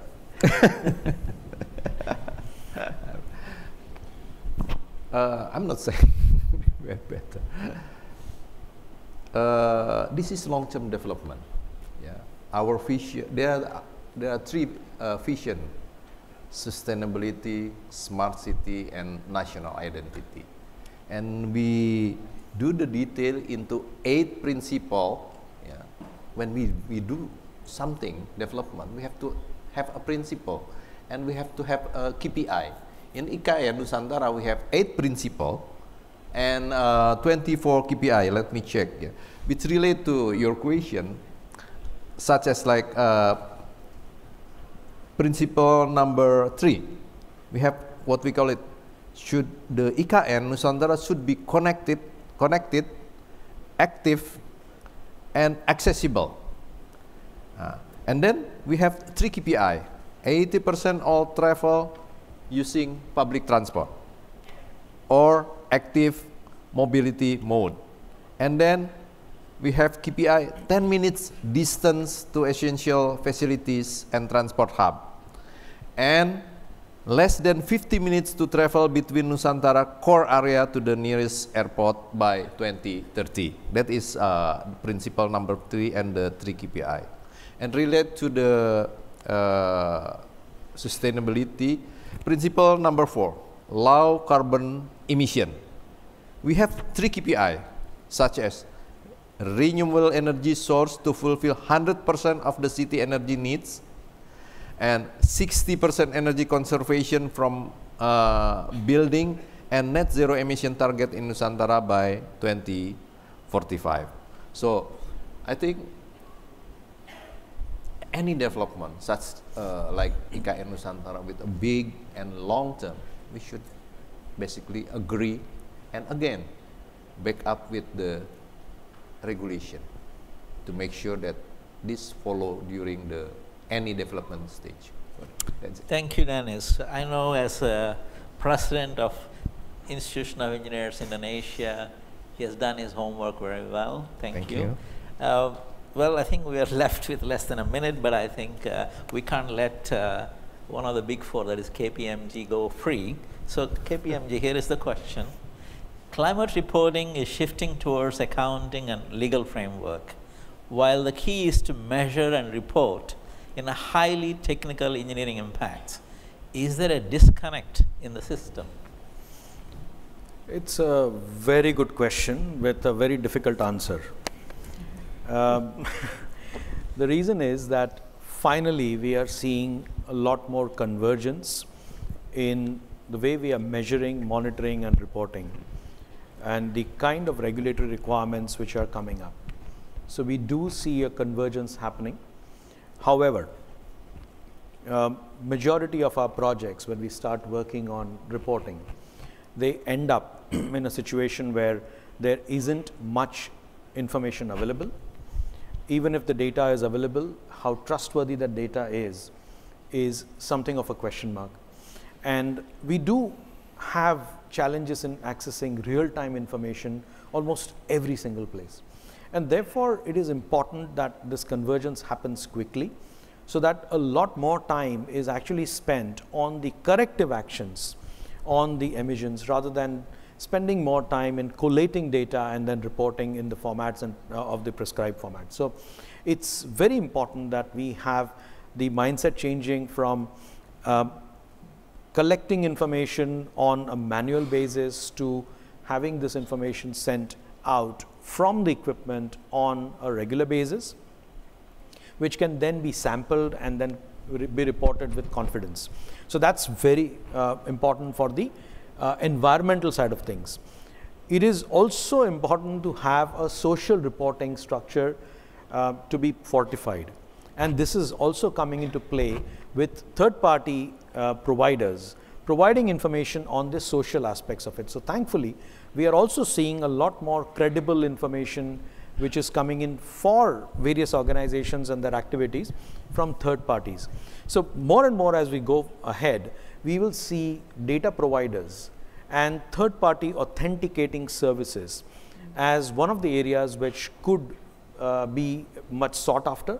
And we will also have to align with more and more changes coming on the regulatory side. So we had TCFD, we got a little used to it, or rather I should start with GRI.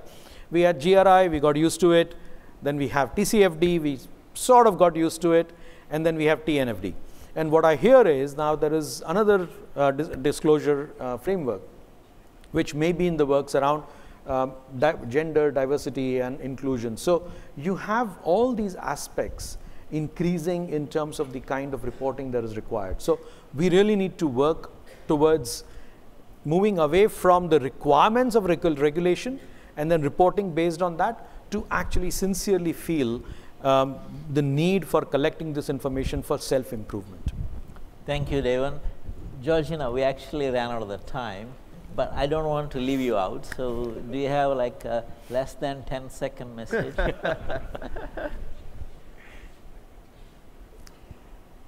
Companies out there, Singapore Poly is also a living lab. We encourage and we welcome you to come and partner with us to showcase your technology, to share your programs with our full-time students, our part-time students, and to support our SMEs. Thank you. Thank you. Well, you know, the panel is getting better, so he needs 10 seconds. Please give him, yes. Since the IKN Nusantara is designed to invite the investor, technology, anything related to support the development of Nusantara, I'm very welcome if you need any information or anything to contact for that requires. In fact, it's a good message. The reason I say is Abigail will correct me. Singapore has more than 1,100 family wealth offices and trillions of dollars waiting to be invested. So your invitation is absolutely timely. And since as a panel chair, I still have to wrap it up. But then since time is limited, I have to summarize everything in one line, which is basically sustainability direction is emerging and you don't want to be left out. That's basically what the panelists are saying. So I agree with them. Thank you, panelists. Thank you, audience. Thank you, Prof. Seeram and our panelists for those valuable contributions for today's discussion. And I'd like to invite you to please remain on stage. We do have some tokens to present to you as well. Now, please join me in inviting back on stage our panelists from the first panel, Ms. Abigail Ng, Mr. Lim Yong Wei, and Ms. Therese Nerlander. Now, to present the token, I'd like to invite on stage President of IES, Mr. Dowson Chung.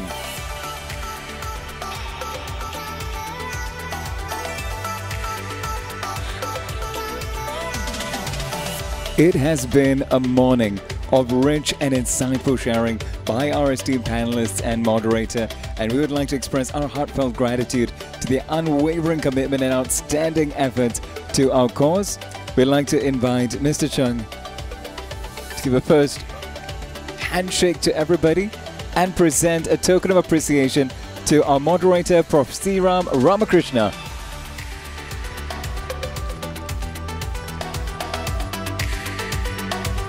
Dr. Engineer Danis Hidayat Sumadilaga.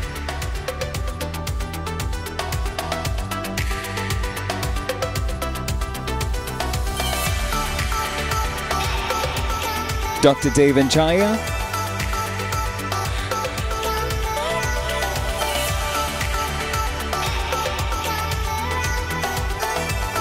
Miss Georgina Poa.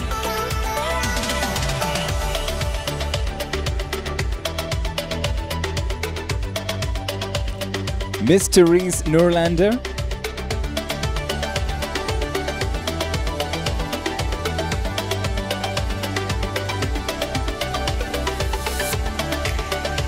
Miss Abigail Ng.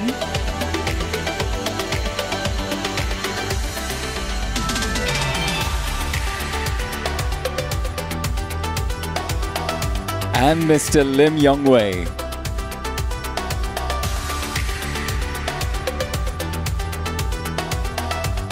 All right, let's step forward for a group photograph. Please step forward. All right.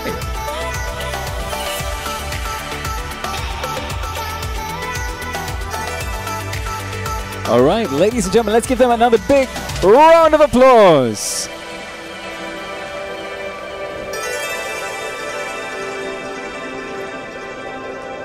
Thank you all. You may return to your seats.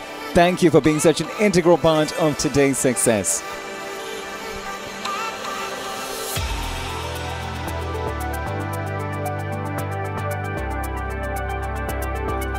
All right, ladies and gentlemen, with that, we have come to the end of this morning's program.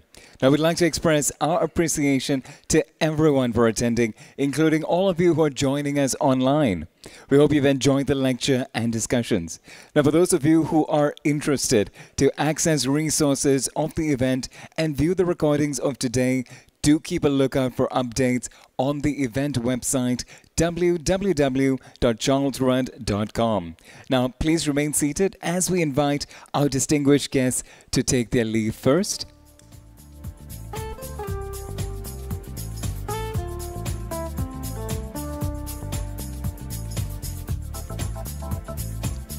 Now, as our distinguished guests make their leave, just a friendly reminder for those of you who are tracking your attendance for CPD points. Now, don't forget to clock out by completing the post-event survey. Now, I'd also like to invite the rest of our audience here today to take a moment to scan the QR code provided on the screen and share your feedback with us. Your insights will be valuable as we strive to improve and enhance our future events.